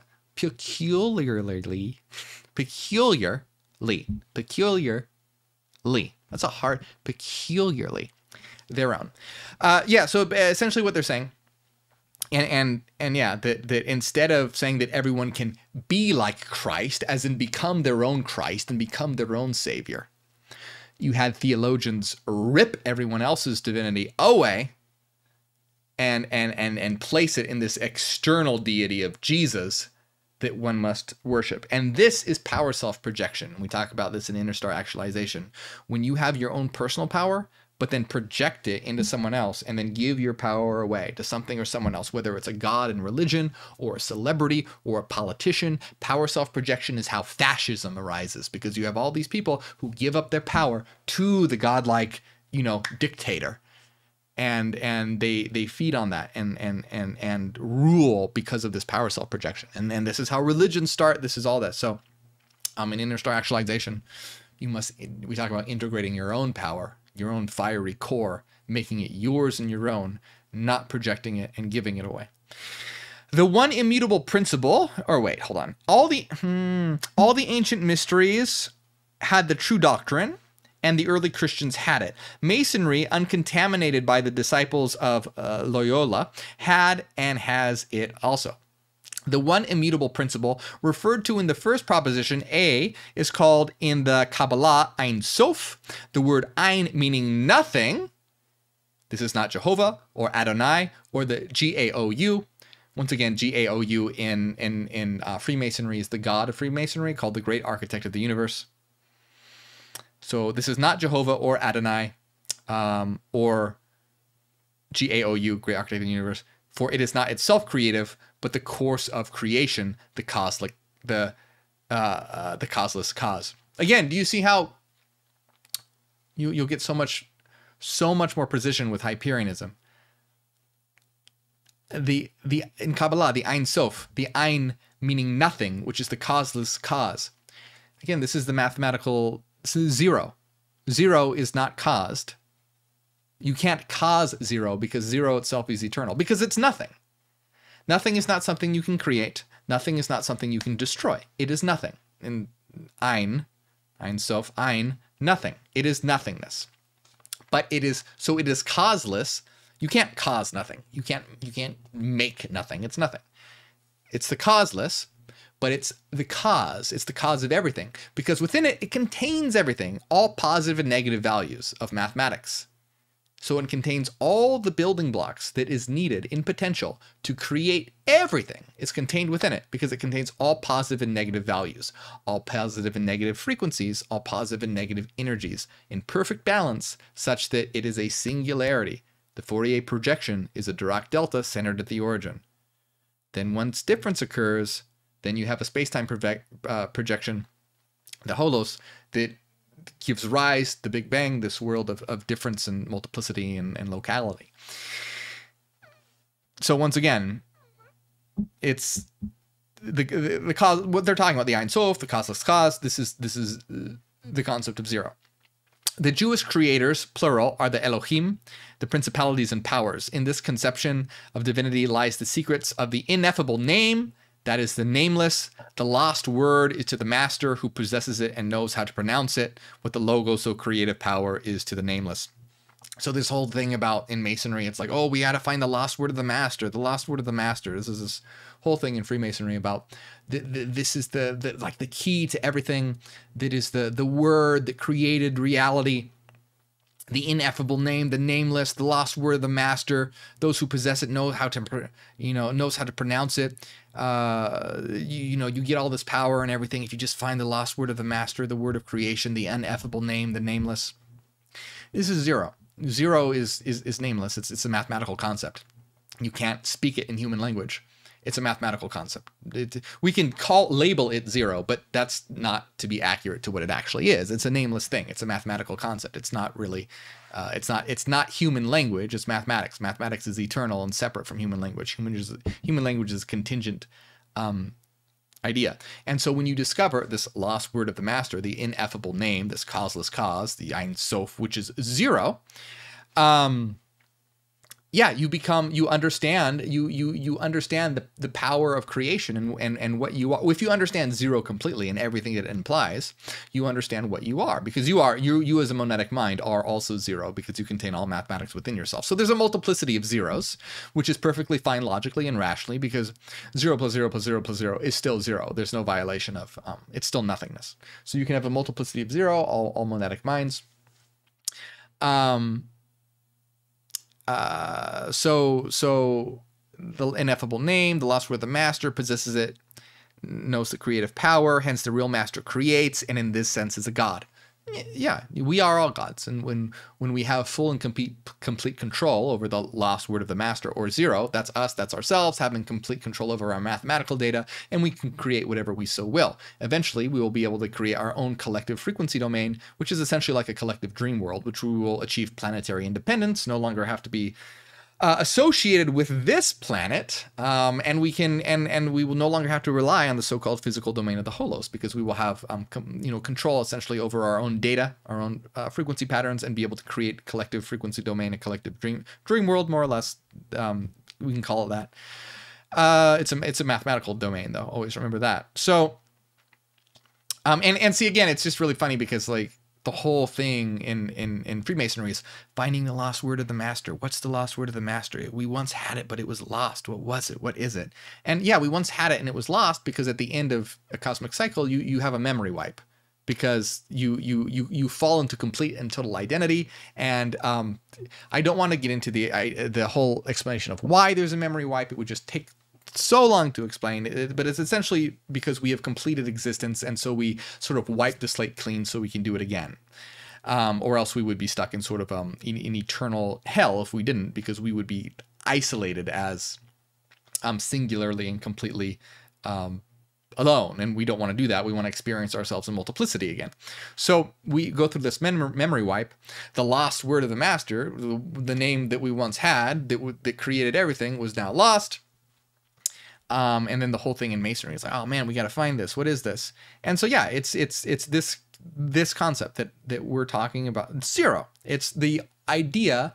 And I'm saying zero as sort of shorthand. It is very complicated. It's just that, it's the structure of existence and how it operates, but ultimately it all resolves to zero. And the reason why that zero is so important is because it's just a way to show that reality reflects the principle of sufficient reason, total and perfect reason, because it's total and perfect balance. You don't have any. Now that balance can be rearranged, but it doesn't matter how you arrange it; it'll still be zero. Because if imagine that zero is a box and it contains all the numbers which are negative and positive. Ultimately, that box, since it contains all negative and positive numbers, it's going to equal zero. But you can rearrange those numbers in that box all you want. You can form different patterns, but the total result is still zero. So you can have this perfect zero, but have these different patterns within it. And this is how we have a world of multiplicity and difference and unique patterns while still maintaining an overall balance. So anyway, yeah, if you want the lost word of the master, there it is. In the second proposition, the eternity of the universe in total reveals the law of cycles and the incessant work of creation. In other words, the creative process never had a beginning and will never have an end. Yes, that's true. This is one endless succession of universes. Yes, that's true. You see the difference, though. This is just pure assertion without giving reasons why. And while this part is true, what about the part where they were talking about like 7 races and the 4 rounds and so you got to be careful. Like, yes, this stuff is true, but it's still just, even though it is true, it's just dogma. And you have to be careful because you can slip in some very dangerous ideas in there. Worlds and solar systems continually appear and disappear. Each sun, star, or solar system has a period of activity and a period of repose, emanates from and is drawn back into the all and the one. Yes, that's what we talked about. The entire universe, though, not just like a particular solar system or something, the entire universe. These periods are called the nights and days of Brahm. Yeah, in Hinduism, they talk about this. But again, it's all like myths and stories. Like, Brahman, has cycles of days and nights, sleepfulness and awakefulness. And it's true. We, as the absolute, come to consciousness of what we are. This is what hyper-awareness is, realizing it, and then periods of unconscious. And yeah, but it has to be not just pure dogma and mythology. The idea that a god with human qualities and human passions made the earth out of nothing is 6 days... In 6 days of 24 hours each is sufficiently miraculous and sufficiently childish for those who are ready to burn all who do not accept their interpretation. Yeah, so that's true. So he's saying the crazy idea that's taught in Christianity today, that a god that's like a human and has like human passions and gets mad and angry, created Earth out of nothing in 6 days, basically saying it's crazy and childish, and it's insane that people are ready to burn individuals who don't accept this interpretation. Yeah, that's crazy. And I agree with this as all. So despite all my critique, this is loads better than mainstream religion, 100%. So to endow a god with the power of performing the impossible and the inconceivable was considered sufficient honor bestowed. The law of periodicity is a necessary corollary of the order of events and the flight of time. Rhythmically, orderly, harmonious movements in space give us our conception of time as how fast, how often, how slow, how regular. The ear is a time organ, and the basic property of the ether is sound. No. The idea of periodicity or law of cycles is symbolized in freemasonry in many ways. In the 3, 5, or 7 years of pilgrimage or penance, in the 7 years of plenty and 7 of famine.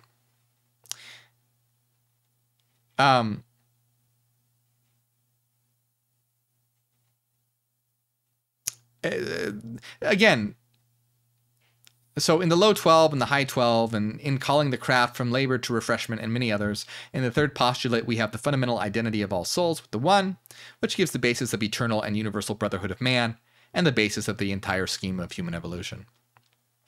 When these doctrines are clearly understood, they will seem to go far beyond any modern scheme of evolution, though running on somewhat similar lines. In them, the entire scheme of cosmic and human evolution will be found to have been worked out ages ago.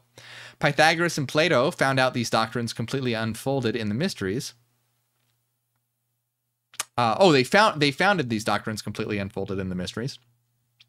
Brother Pike says repeatedly that they have been far often disfigured than apprehended and never transcended in modern times. Plato and Pythagoras are very important. Pythagoras said all is number rules the universe, so he understood that reality was mathematical. Plato is important because he understood that reality is based on a domain of like perfect forms and blueprints, and that the physical world is just a shadow of that perfect world. And this all ties together. Reality is mathematical, and space-time is a mathematic projection of frequency information, a Fourier projection. So you have, yeah, very much like a shadow, very, very close to the idea in essence of a shadow. But we want to make these ideas better. We don't want to just like be content with listening to Pythagoras and Plato. We want to make all these ideas precisely defined and beyond. We want to go to the future, not backwards. Masonry derives its genius, its inspiration, its glyphs, and its traditions from this philosophy as taught in the mysteries. How short-sighted and time-serving, then, must it be for Masonry to allow its grand traditions, its priceless inheritance, to be dwarfed and overlaid by illogical interpretations? Derived from records that were in the beginning and before being transfigured or disfigured by ignorance or cupidity, only an allegory of the true doctrines prepared by those who knew, for the ignorant masses who demanded a sign and could never rise above a fetish. Yeah, so basically, all the mainstream religions are just an allegory made by initiates who knew, like hit it, for ignorant masses who demanded a sign. And this is like bartering a magnificent diamond for a lump of common clay. Shall Masons now complete the folly by trying to convince themselves and others that the clay is the only diamond? So, I mean, I gotta say that, again, all my criticisms, I do like this, the author, and that I think his heart's in the right place, and I think he wants to teach people, and I think he wants people to understand, and he, you know, so I think it's much better than mainstream religion. And this particular individual, I think, has his heart in the right place.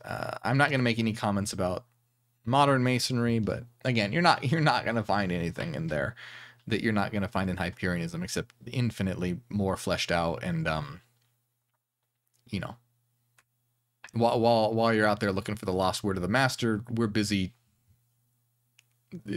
using it. How much one's idea of God colors all his thoughts and deeds is seldom realized. The ordinary, crude, and ignorant conception of a personal God more often results in slavish fear on the one hand and atheism on the other. It is what Carlyle calls an absentee God, doing nothing since the 6 days of creation, but sitting on the outside and seeing it go. The idea of God carries with it, of course, the idea of creation as something already completed in time, when the fact is that creation is a process without beginning or end. The world, all worlds, are being created today as much as they are at any point in the past. This is true. I mean, because we are in a world of constant motion, constant change. Heraclitus's river that is in constant motion, the fiery motion of Heraclitus. The only thing that does not change is the laws that govern the change and make the change possible. So the principles of reason themselves, but all the contingent formations that reason allows, those are always changing because motion is necessary. So emanating from the bosom of the all and running their cyclic course, day alternating with night on the outer physical plane, they are again indrawn to the invisible plane, only to emerge after a longer night and to start again on a higher cycle of evolution.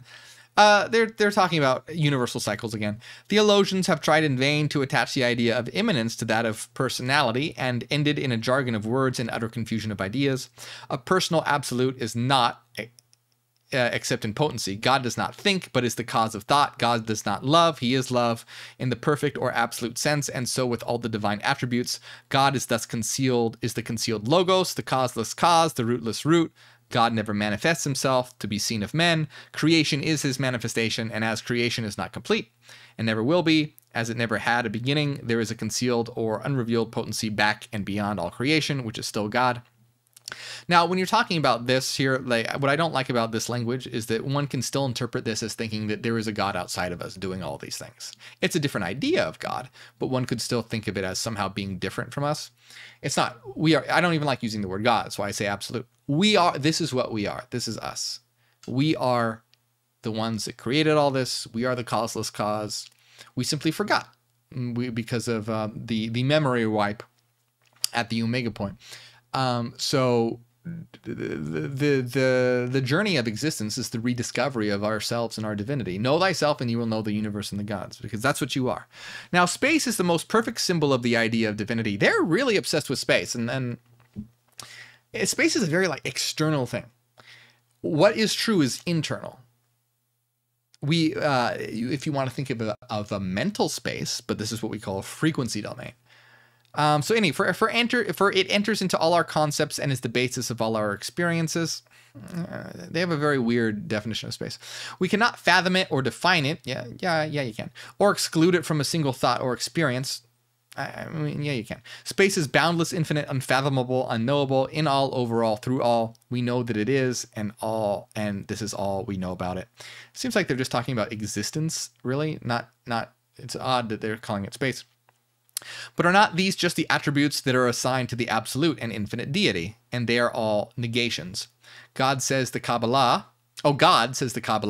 is no thing. again, we're talking about the concept of zero and perfection, mathematical perfection in the form of reason. But the theologian will hasten to say that this is pure pantheism. It is no more pantheism than it is atheism, for as already shown, the Ein Sof, nothing, is before and beyond creation or cosmos. Yeah, that's true. I already explained this. It is not God deduced or derived from nature, but precisely the reverse, nature derived from God. Yes, true. Nature comes from us as the causeless cause. We are God, we are the absolute. And yet God, us, remains the same yesterday, today, and forever, the changeless. The changeless aspect is the point that is, say, zero. Zero is always zero, despite how everything changes. So you can have change and chainlessness kind of that exist together, and it's not a contradiction, because you can have something that is zero, but since it contains all values, those values can arrange themselves in different ways and can constantly be in change and constantly be in flux while maintaining a net result of changeless zero. So that is not a logical contradiction. Just to be clear, this does not violate reason. It's not a logical contradiction, even though in our imperfect human language, it sounds like it. Oh, reality is both changeless and changing eternally. It sounds like a contradiction due to our limited human language, but it is not when one understands mathematically zero is equal to all things. The zero aspect is changeless. The all things aspect can be arranged in different patterns while maintaining a net result of zero. So it's not a violation of reason. It's not a violation of mathematics. It's not a violation or a logical contradiction or a rational contradiction. It's just human language that makes it seem like that. So the stability of nature is derived from the unchangeableness of God. God never tires, is not exhausted at his work, needing rest. See, I still don't like all this shit. Like, someone could still very well be thinking of God as something outside of them in this language. And also talking about God not tiring or being exhausted or not needing rest. It's very confusing. Just talk about it precisely. Not with all these confusing metaphors. That we're so human as to be children, and the ideas perhaps originated from the cyclic law and the Kabbalah of the days and nights of Brahman.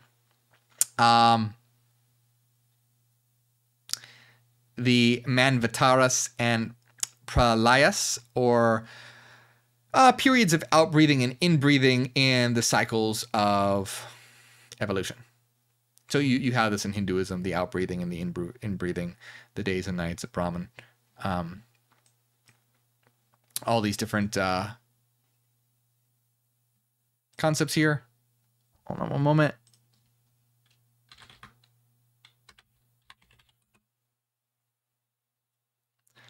One second. Hold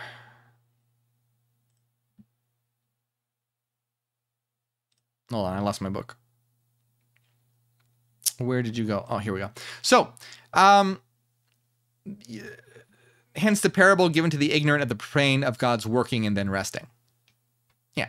So if the reader will but reflect a moment on his own process of breathing, do it right now, he will find that the inbreathing and the outbreathing are equal and equally active processes, although so different, each being the opposite of each other, each in turn the cause of the other. Stop one and the other ceases also. The more one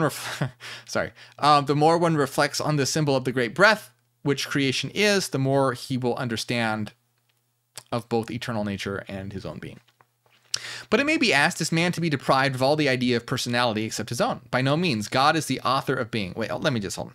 But it may be asked, is a man to be deprived of all idea of personality except his own? By no means. God is the author of being, is the author of personality. He personifies himself, expresses the potency of himself, which personality is, through man. The hand of providence is always the human hand. Humanity is both the vehicle and the agent of what man has called the providence of God. So it's still like they're kind of getting closer to saying, but they're not equating humanity with God at this point. They're basically saying that humanity is the instrument and expression of God. And that's still not clear. People can still be like, oh, I am the instrument and vehicle of God. You are the instrument and vehicle of yourself. You are God, using your own creation as the vehicle and expression of yourself to experience yourself. As we experience each other, we're experiencing ourselves together. Like, hi, how are you? You are me, I am you. As Hegel says, it is the I that is we and the we that is I. Humanity in total, then, is the only personal God. Okay, well, that's good. Humanity in total, then, is the only personal God. It's still not as clear as I would like it to be. I still think most people, without a guide, would understand this. And Christos is the realization. The Christ is the realization or perfection of this divine persona and individual conscious experience. So they are more or less saying this, that humanity is the only personal God, and Christ is the realization or perfection of the divine persona in individual conscious experience. So they are, more or less saying this. Still, the clarity, the use of like parables and metaphors leads to lots of misunderstanding. But this is what they mean, and that is good. That is good. So when this perfection is realized, When this perfection is realized, the state is called Christos with the Greeks and Buddha with the Hindus. Hence, the Christ is at one with the Father. Be ye perfect, even as your Father in heaven is perfect. I still don't like these Christian metaphors and allegories because I think it can still be misinterpreted. But their point, what they're trying to get across is good. That what Christ is what you can achieve when you are one with the Father, meaning that you realize your divinity through attaining Christ, which is the perfection of your individual consciousness. But you see what I'm like? It's very. Do you see where people can, if they're not careful, like there's a lot of ways people can trip and fall and get the wrong idea. So humanity in total, what is it? Is it the generation of the present age, or any age in the past, or of the future, and these alone? Justice rules the universe and is the foundation of all law. Justice is the kingdom, the permanency of deity. Humanity, therefore, means every human being. Humanity, therefore, means every human being ever born in any age or to be born in the coming ages on this planet. All are in the hollow of his hand, one God, one law for all, else there is no justice. And if it shall be done unto each according to deeds done in the body. By the way, it's also very male-oriented. He, God is he, brotherhood, man, justice. Hyperianism absolutely incorporates definitely not this sort of patriarchal gender bias. Freemasonry has been pretty sexist and segregated men and women, and in the past the women were not taught the mysteries, but were more relegated to things like fundraisers and putting together dinner parties and things like that. But anyway, in Hyperianism, we synthesize. So our ethic is not an ethic of justice. Our ethic is a teleological ethic that synthesizes justice and care. So justice. Oh man, I'm not going to get into this. This will take too long. Anyway, long story short, in addition to justice, we need care.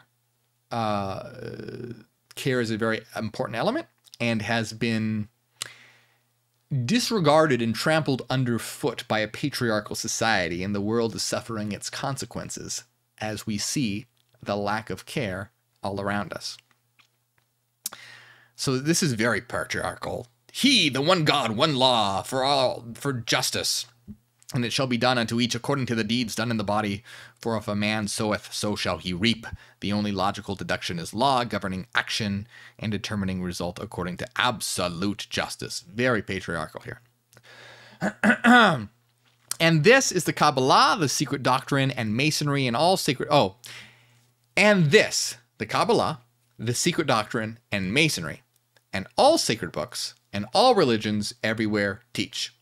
By taking the symbols for the thing symbolized, men have been made contradictions out of details and then built up a system of final rewards and punishments attaching to acts in time, and claimed their unreason and injustice as binding to all eternity. The result is atheism and materialism, for there is an instinct in man as part of his divine inheritance, and that instinct is an innate sense of justice. Destroy this, and the result is atheism, pure and simple. Destruction of the sense of justice has honeycombed the churches and has been the parent of modern materialism. it is true that, you know what? Let me see how long this chapter is, because I've been going on for a while. And if it's much longer, we may have to split this in 2 parts, but let me see. Oh my. Oh my. Oh my. So let me just see what we have going on here. What page was I on?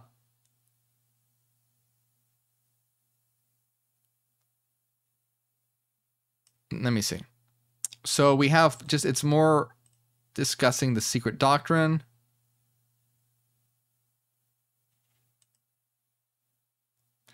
And then we get to a new section about the science and religion. Let me see. Okay. What are we at here? This is about what, like 5 pages? 5, 6. Let me see if we can get through this quickly, because I would like to finish this chapter. Let's see if we can. If I can do so without being so distracted. But these, there's so much to say. Let's see if I can. If not, we might have to split this. But I would like to be able to do the next section next week. If you guys want to see that, by the way, if you guys want to see the next section next week, tell me in the comments. Not because I'm live right now, so not just the live chat, but in the replay, because I know that you are watching the replay. So if you're watching the replay, tell me in the actual comments if you want to see this continued.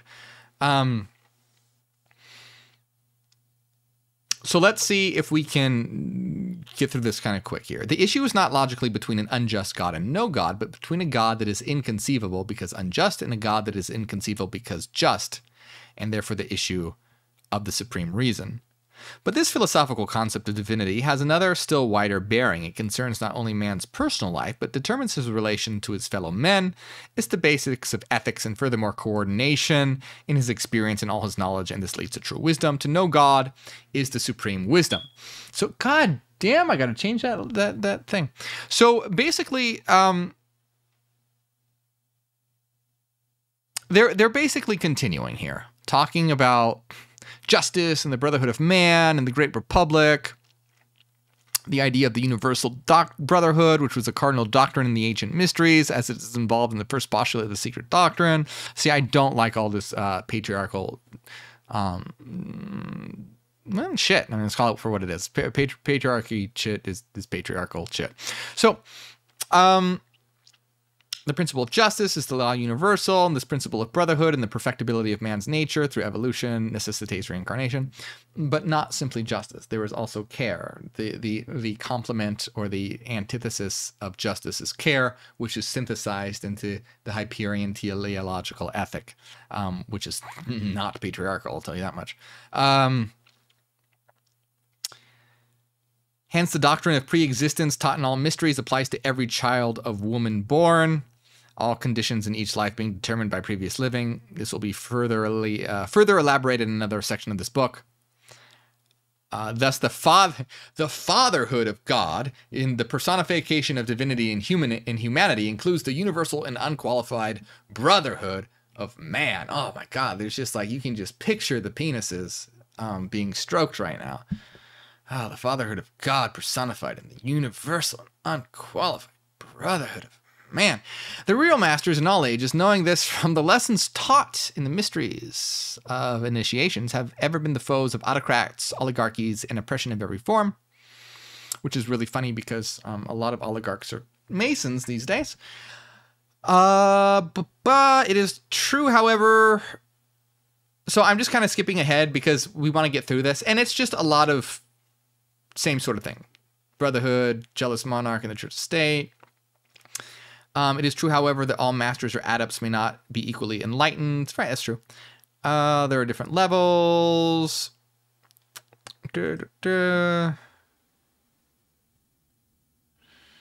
Basically talking more about, you know, how people destroyed the real knowledge and believed in, you know, the outer world, outer knowledge.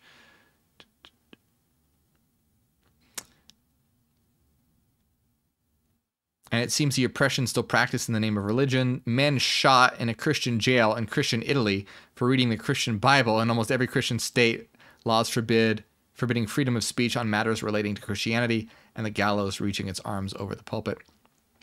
And what's really interesting about this is, all right, like Freemasonry is very much opposed to like the actual Christianity. It uses Gnostic Christianity, but and America was founded by Freemasons, essentially. Not everyone, but was very much founded on Freemasonry. I mean, for fuck's sake, look at your dollar bills. Freemasonic images are everywhere, and so separation of church and state was very, very important. So America was not founded on Christian values. America was more founded on Masonic values, which, according to mainstream Christianity, would be anti-Christian.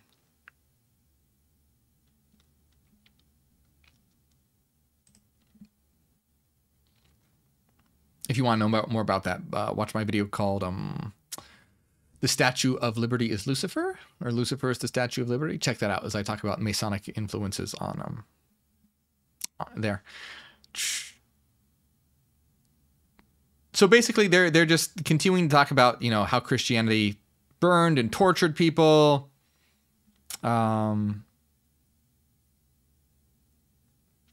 Masonry does not preach a new religion, but reiterates the new commandment announced by Jesus, which was also announced by every great reformer of religion since history began.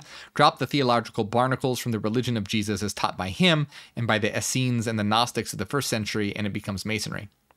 So basically, you know, they're saying if you take Christianity as the Gnostics believed it, that's Masonry, which is really, if you're not familiar with Gnosticism, they teach that the God of the Bible is Satan, and that they imprisoned humans on earth, divine souls in material bodies. So Gnosticism would basically be considered like the Christians hate Gnosticism because it says that the God of the Bible is evil and satanic. So yeah, just to be clear, Masonry is being compared to, you know, if you drop the theological barnacles in religion taught as by the Essenes and the Gnostics, it becomes Masonry. So it's this Gnostic idea. Masonry, in its purity, derived as it is from the old Hebrew Kabbalah as part of the great universal wisdom religion of remote antiquity, stands squarely for the unqualified and universal brotherhood of man in all time and in every age. To Christianize Masonry, or to narrow it to the sectarian bounds of any creed, is not only to dwarf and belittle it, but must also inevitably result, as among warring sects has always resulted with religions, in setting brother against brother and lodge against lodge, and result in final dissolution. This is one of the plainest meanings of the legend of the lost word. The thinnest veil over the sublime mystery of the ineffable name is brotherhood and love. This is the light of the Logos. The gross darkness that hangs in a black veil over the Shekinah is selfishness and hate. Even so hath it ever been, and so will it ever be, till brotherly love, relief, and truth reigns universally in the hearts of all humanity. The refinements of the so-called civilizations do not change the essential nature of man. Beneath all these, there sleeps or wakes a demon or an angel, and one of these is ever in chains, for no man can serve two masters.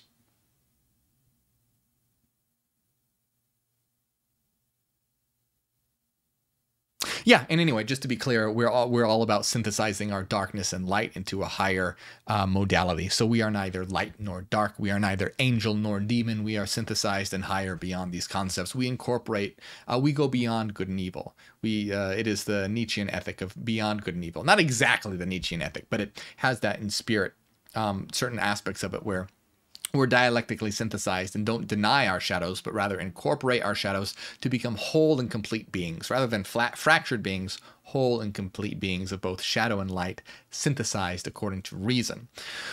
So that is the end of that section. The next section is about their secret doctrine regarding science and religion, and it's pretty interesting. So what I want you to do is tell me in the comments, if in the replay, if you're watching this, tell me in the comments if you want to continue this book. Let me know, and we will continue this. I will have a playlist of it popping up here because we've done at least 2 so far, but by the time you're seeing this, there may very well be much more. Watch my previous video on this about the secret version version of Christianity where they reveal, like it talks about Gnosticism and all the different bishops that talk about this hidden version of Christianity. And yeah, let me know what you think. There is a lot. We went over so much in this video, but tell me what you think. And if you enjoy my work, consider supporting on Patreon. When you support on Patreon, it helps out a lot. It'll pop up right over here, the link to where you can support, and it allows me to create. And if you feel like you've ever gotten something from my videos, if you feel like you've ever learned something from my videos, please consider supporting. It helps out a lot. That's how I'm able to create. The more support I get, the more I'm able to make better creations, and also puts a roof over my head and all that sort of thing. So I appreciate it very much. Shout out to everyone who supports, especially Renaissance Fairy, Trent, Cassidy, Michael, Angela, Maria, High Expectations Counseling, Jordy, and Svetlin. Thank you all very much. I appreciate it. The link will pop up right over here, and you'll get access to our weekly secret live streams and hidden Discord server, The Citadel. Thank you.